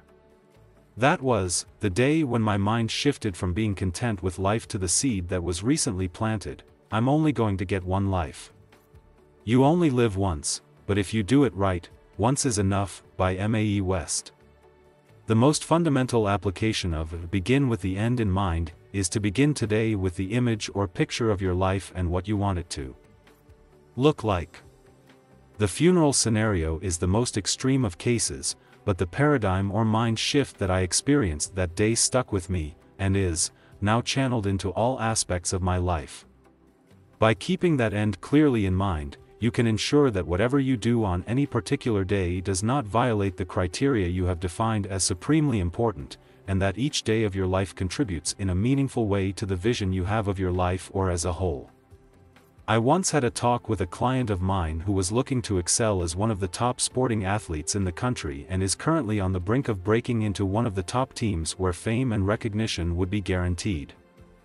We talked about beginning with the end in mind and working back from that. I always try to follow the 10% law. Your goals and targets should be so high that even if you only hit 10% of it, you would have still achieved more than 99.9% of what you ever dreamed possible. I mentioned this to my client. I told him that if he wanted to make it to that team, he would have to train, eat, and live like the #1 athlete on the planet. For example, when I competed at the 2015 World Fitness Model Championships in Las Vegas, I aimed to win the entire show and become #1 fitness model in the world. I trained, lived, and made every decision as if I was already that person. I managed to finish 8th, which made me one of the top 10 competitors in the entire world. Had I aimed for top 10, I probably wouldn't have made the sacrifices necessary to move into that bracket. Aim for the moon, and you will at least hit the stars by W. Clement Stone. Funnily enough, my daughter was born a couple of months before that show and my life took an entirely different direction. My health now became a priority. It wasn't just about me anymore. I now had a little girl who I always needed to be there for, and my lifestyle at the time didn't support that new vision. My daughter saved me from things that probably would have eventually affected my health. I started to think with a new end in mind.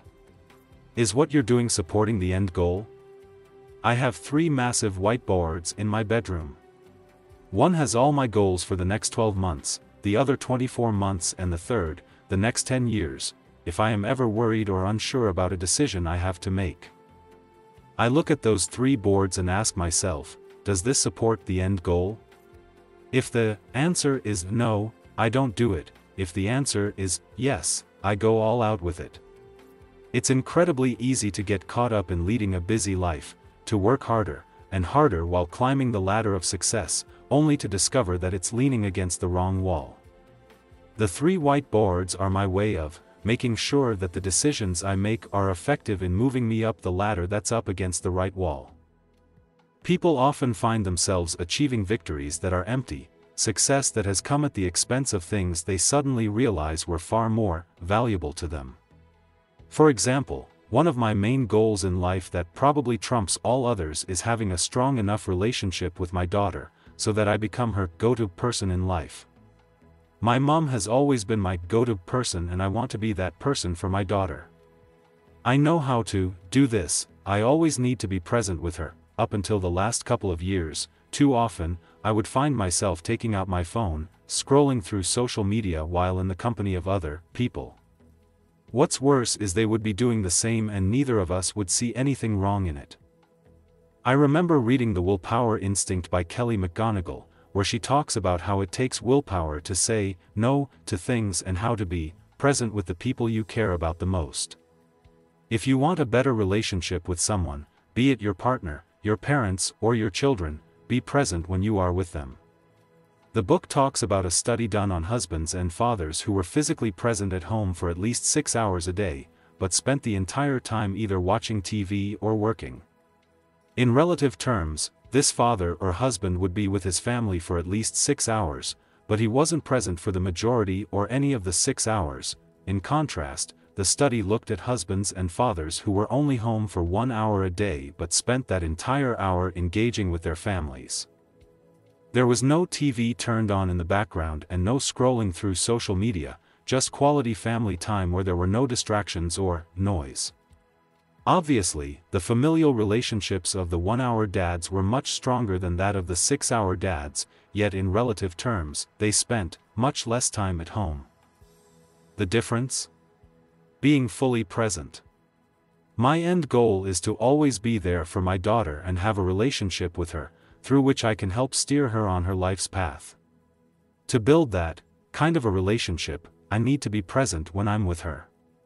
This book is my own reminder and a device of accountability that should help me retain that vision. How different our lives are when we really know what is deeply important to us, and keeping that picture in mind, we manage ourselves each day to be and do what really matters the most. Always keep the end goal in mind and work backwards from it. If the ladder is not leaning against the right wall, every step we take just gets us to the wrong place faster. This can be applied to anything. I use the same techniques in my business, my fitness goals, and my personal life. You wouldn't build a house without first creating every detail and blueprint before you hammer the first nail in place. Your life is the same. Create a blueprint for your life and then build the life you want. Don't let negative people stop you. Something funny happens when you start moving in the direction of what truly drives you to build the life, body, or relationships that you really want. Negativity from others starts to seep through. This is something I've seen firsthand and personally struggled with. I even had the quote, "The only taste of success some people get is when they take a bite out of you," posted on my wall for my first 2 years in business. This was my way of dealing with negative comments that used to rock me to my core. You only have to go on social media to see some of the hate aimed at successful people. Nobody kicks a dead dog, so if people are talking about you, hating or naysaying, assuming you are not hurting, harming or neglecting people, it's probably a sign that you are moving in the right direction.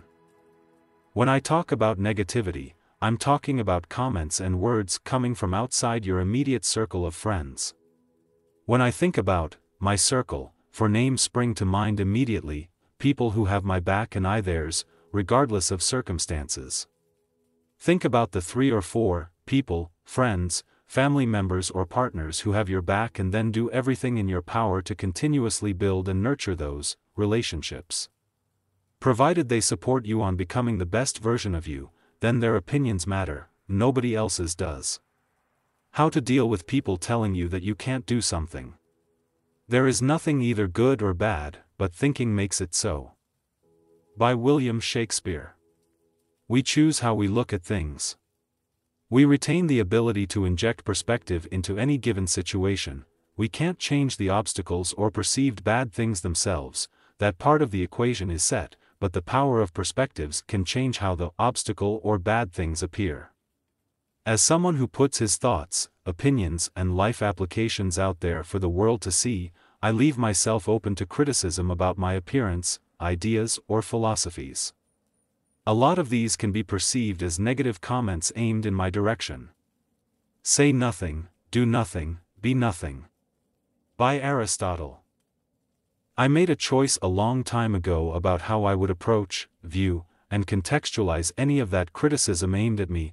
I decided it was up to me, whether to accept it or not. In every aspect of your life, it's your choice whether you want to put I in front of something. I am angry with those comments, I am annoyed, someone would say that, I am disappointed that person used those words. These add an extra element, which is you in relation to the criticism, rather than the criticism itself. The criticism is not you and you are not the criticism. Those two things are separate, so let them go and don't let it consume your entire being. We go through our entire life worrying about what other people think and make decisions based out of fear because of what our parents, our friends, or even strangers think. When you try to please everyone, you end up pleasing no one. With the wrong perspective, we get consumed and overwhelmed with something actually quite small. Through the readings of Seneca and other Stoic philosophers, I can now see from the perspective that sometimes, the criticism or negativity aimed in our direction is actually the other person's way of consciously or subconsciously dealing with their own demons. Remember that choosing to accept negativity is your decision. It took me a long time to realize that a lot of the negativity I aimed towards other people was a reflection of my inner self, which said more about me than the person I was aiming those emotions towards. I remember a close friend doing me a bad turn once. I hold loyalty and respect as two of the main characteristics in my closest network, and talking behind someone's back, or to put it simply, being two-faced, is probably the least desirable characteristic a person can have in my opinion. Listening to destructive comments and negative stories from people who were supposed to be your closest friends can be a difficult reality to process. Luckily, those circumstances can make you considerably stronger and more self-aware if you allow a shift in perspective. Off the back end of that particular situation, two things happened. It allowed me to really figure what kind of people I wanted in my life and what I valued most in others. I now have an inner circle of people who I trust with my life. Jack Canfield says in his book The 20 Success Principles that success leaves clues, but I think failures leave just as many. You probably learn even more from your failures and bad experiences. I also realized that those negative feelings or hate were emotions that had to originate within me for it to be even aimed in the direction of another person.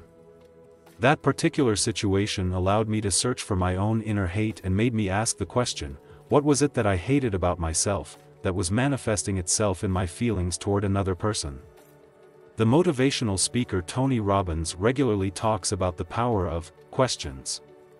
In this circumstance, I asked the right questions and I found the right answers. I realized that it was my own demons that I had to first deal with before I could release the hate or negative feelings towards another person. Now when I feel moments of hate towards someone, something or some idea, I recognize it for what it is, just an emotion. So I let it in, allowing myself to feel it and then let it go. Hating someone is like drinking poison and then expecting the other person to die. By Buddha. Words are thoughts and ideas, not bullets as mentioned above. Hate is something that has to be within you in order for you to project it onto somebody else. How to deal with it is down to how you see it. My closest friends have referred to me on several occasions as bulletproof when they see negative comments and words aimed in my direction. I'm not bulletproof. The reality is, I see words as thoughts and ideas and not bullets. For one, thoughts and ideas change. My philosophies, opinions, and entire perspective on life is considerably different now than it was 5 or 10 years ago. Any negativity aimed in your direction goes with the moment. Every moment is a new moment. Sometimes, people hold on to the ideas and thoughts that may have held weight in that particular moment in time, but that moment is temporary. I remember family members telling me how stupid I was for leaving my teaching job and trying to start my own business. Years later, the very same people now talk about how they knew I was going to make it. The circumstances changed, more information was now available. Enough time had passed so that their subjective vision of success was now perceived to have been achieved, and their opinions had changed. The original, "you're stupid," was now forgotten, relegated to non-existence in the past and replaced with, "I knew you could do it." This is how people are. Those thoughts and opinions are held for a moment in time and people can change them with the turning of the tide, normally, when more evidence is given to support or negate the idea, but it is still just an opinion, an idea. We as an entire species once knew the world was flat, but Aristotle argued that the earth was spherical, because of the circular shadow it cast on the moon during a lunar eclipse. We now know that the earth is round. Everything we hear is an opinion, not a fact. Everything we see is perspective, not the truth, by Marcus Aurelius. But when these thoughts and opinions are aimed in our direction, we consciously or subconsciously hold on to it like our firstborn child, realizing that every word that's ever been aimed in your direction is an opinion of that moment in time can liberate you to do anything in your life. The thoughts you have in your own head are what count. If you let other people's words dictate the direction of your life, you will never get what you want. When you start to see the world and all the opinions and thoughts in it as simply a perspective, it can liberate you like nothing else. Opinions and thoughts are what are felt in that moment. They're not bullets, they're words thrown into the air, not even words cemented in stone. They're mostly words that float in air that we take in and allow to dictate the direction of our lives. It's nice to hear people refer to you as bulletproof, but again, this is just an opinion of that particular moment. When you give words less weight, the damage they do becomes a moot point. One of the reasons I love my life is that regardless of the negative or positive comments aimed in my direction, I'm going to continue to do what I'm doing and just do me. When you can truly let go of the thoughts and opinions because that's all they are, the world will be your oyster. Just do you and be happy. Now the chapter number 12 is 10 life lessons. Smart people learn from their mistakes, but the real sharp ones learn from the mistakes of others. By Brandon Mull. I remember the penny dropping when I heard this quote for the first time. I was listening to one of my mentors and how they read books to learn from other people's mistakes. I remember thinking, I can literally delve into the mind of some of the world's greatest thinkers and actually see their thoughts. For a long time, I believed that thoughts become things. This was the moment when I went to seek out some of the world's greatest thinkers to try and influence the inner workings of my own mind. As a child with a love of sport, I would spend hours copying and replicating the moves of my favorite footballers and soccer players. This would be no different. Instead of trying to solo off one foot and shoot with the other like the football star Pat Spillane or step over and backheel a pass like the soccer prodigy Zinedine Zidane, I would practice using the mental strategies and techniques that have supported some of the greatest thinkers in history to strengthen and improve my own mind and my own conscience and subconscious thoughts. That's when I learned about Confucius. When the student is ready, the teacher will appear. By Buddha. Confucius was, in my opinion, the greatest Eastern philosopher of all time, whose teachings deeply influenced East Asian life and thought. He is considered China's first teacher, and his teachings are usually expressed in short phrases which are open to various interpretations. Chief among his philosophical ideas is the importance of a virtuous life, filial piety, respecting parents and elders, and ancestral study. In Yu Dan's book Confucius from the Heart, he talks about the necessity for benevolent, kind and frugal rulers, the importance of inner moral harmony and its direct connection with harmony in the physical world, and how rulers and teachers are important role models for the wider society. Sometimes when reading, I make notes of the things that come up that will either lead to a blog post, a podcast, or some other medium where I think others may benefit from what I've read. This is what came up for me, and I've included it as the last section of this book as it's something I still read every single morning. I hope it helps. Number 1. Wherever you decide to go, go 100%. I have no regrets in life.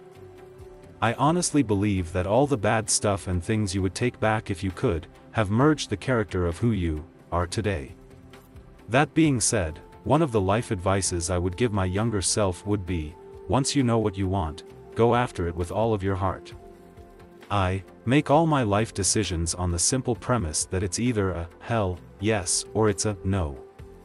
If it doesn't excite me, I don't do it.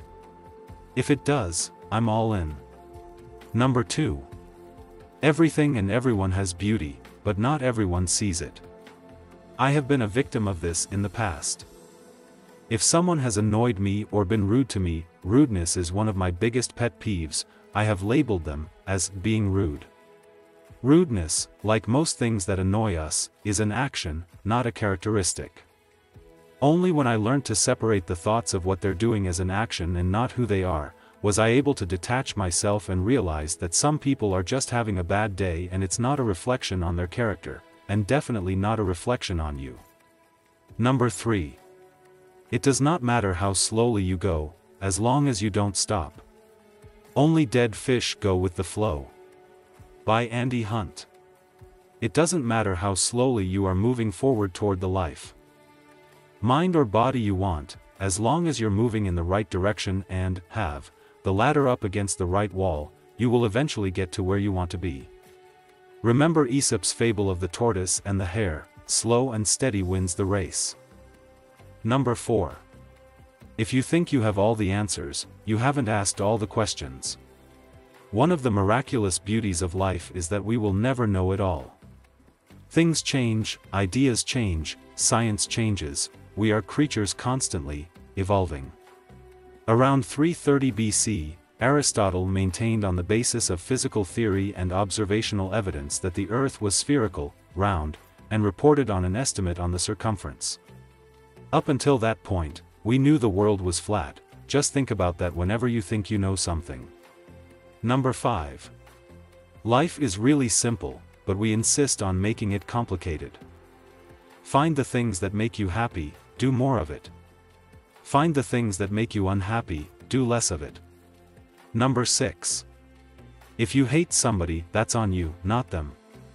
Hate is a horrible thing to be consumed by, and it's a basic human feeling. Hate, like every other human emotion, is nothing more than a manifestation of thought. You control it. Hate puts your mind into a negative place, where the mere association of the person you associate this feeling with can destroy you as a person and your underlying happiness. Are there people I dislike? Of course. But hate, that's an emotion I try and keep out of my conscience and subconscious. If it doesn't support you, get rid of it. That feeling supports very few people, and those that it did, Hitler, Stalin and Mussolini to name a few, well, you know what happened there. Number 7. Don't adjust the goals, adjust the action steps. If your dreams don't scare you, they aren't big enough. By Ellen Johnson Sirleaf. As human beings, we have put a man on the moon.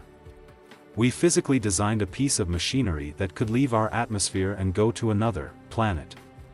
Sam Walton, the creator of Walmart stores, was worth $160 billion when he died. That's $160,000 million. Are you telling me Sam Walton is 160,000 million times smarter than you? I didn't think so. Next time you try to get down 4 dress sizes or get abs for the summer and wonder if you can do it, remember that as a species, we have put a man on the moon. Aim small, miss small. Number 8. Respect yourself and others will respect you. One of my biggest goals in life is to instill the feeling of self-worth and respect into my daughter. I would trade every single thing in my life to make sure my girl grows up with confidence and self-respect. I truly believe that respecting yourself gives you the confidence to be truly happy in life. How can anybody else respect you if you don't respect yourself? Number 9. What the happy person looks for in themselves, the unhappy person looks for in others. Happiness comes from within, it's not a tangible thing. A nice car, a new house, an attractive partner, none of these things in themselves bring true happiness or fulfillment. They're external sources that can be taken away with a blink of an eye.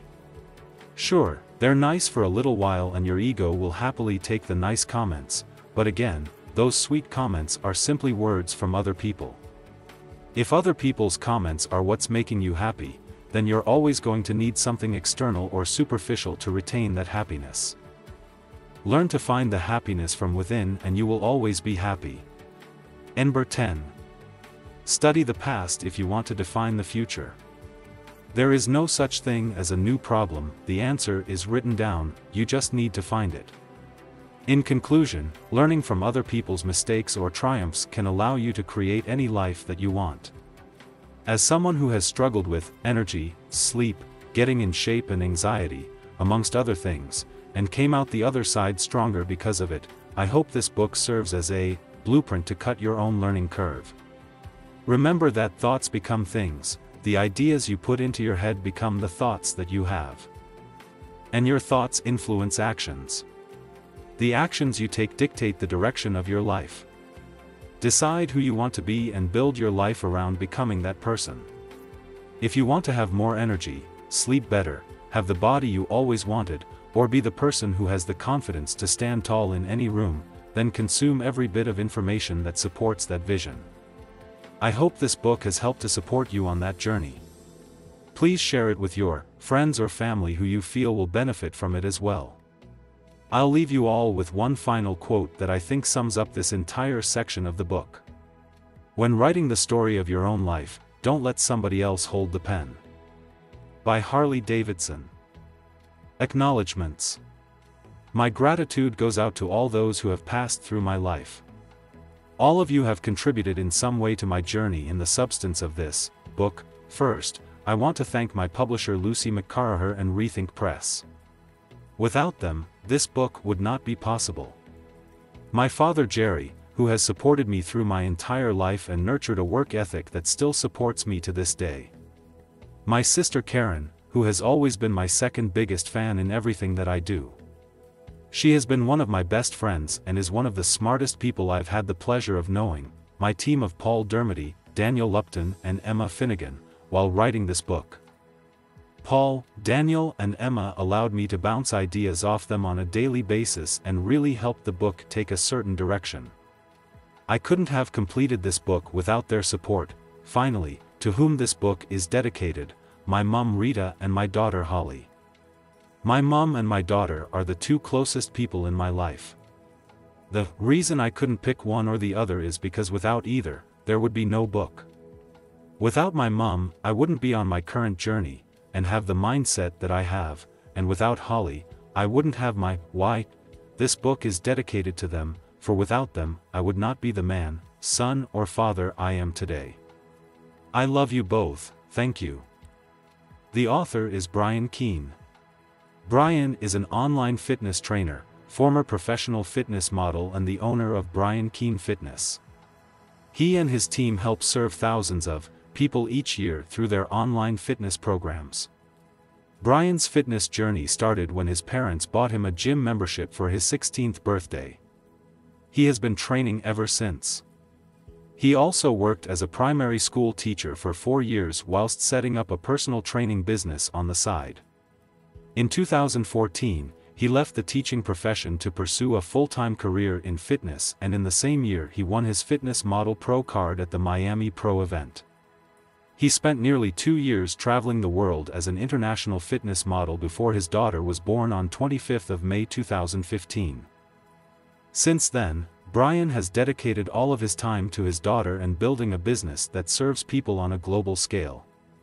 His BKF online fat loss and muscle building program specializes in getting people into shape through finding nutritional strategies that work for each person and using short high-intensity training sessions that fits it into each person's lifestyle and schedule.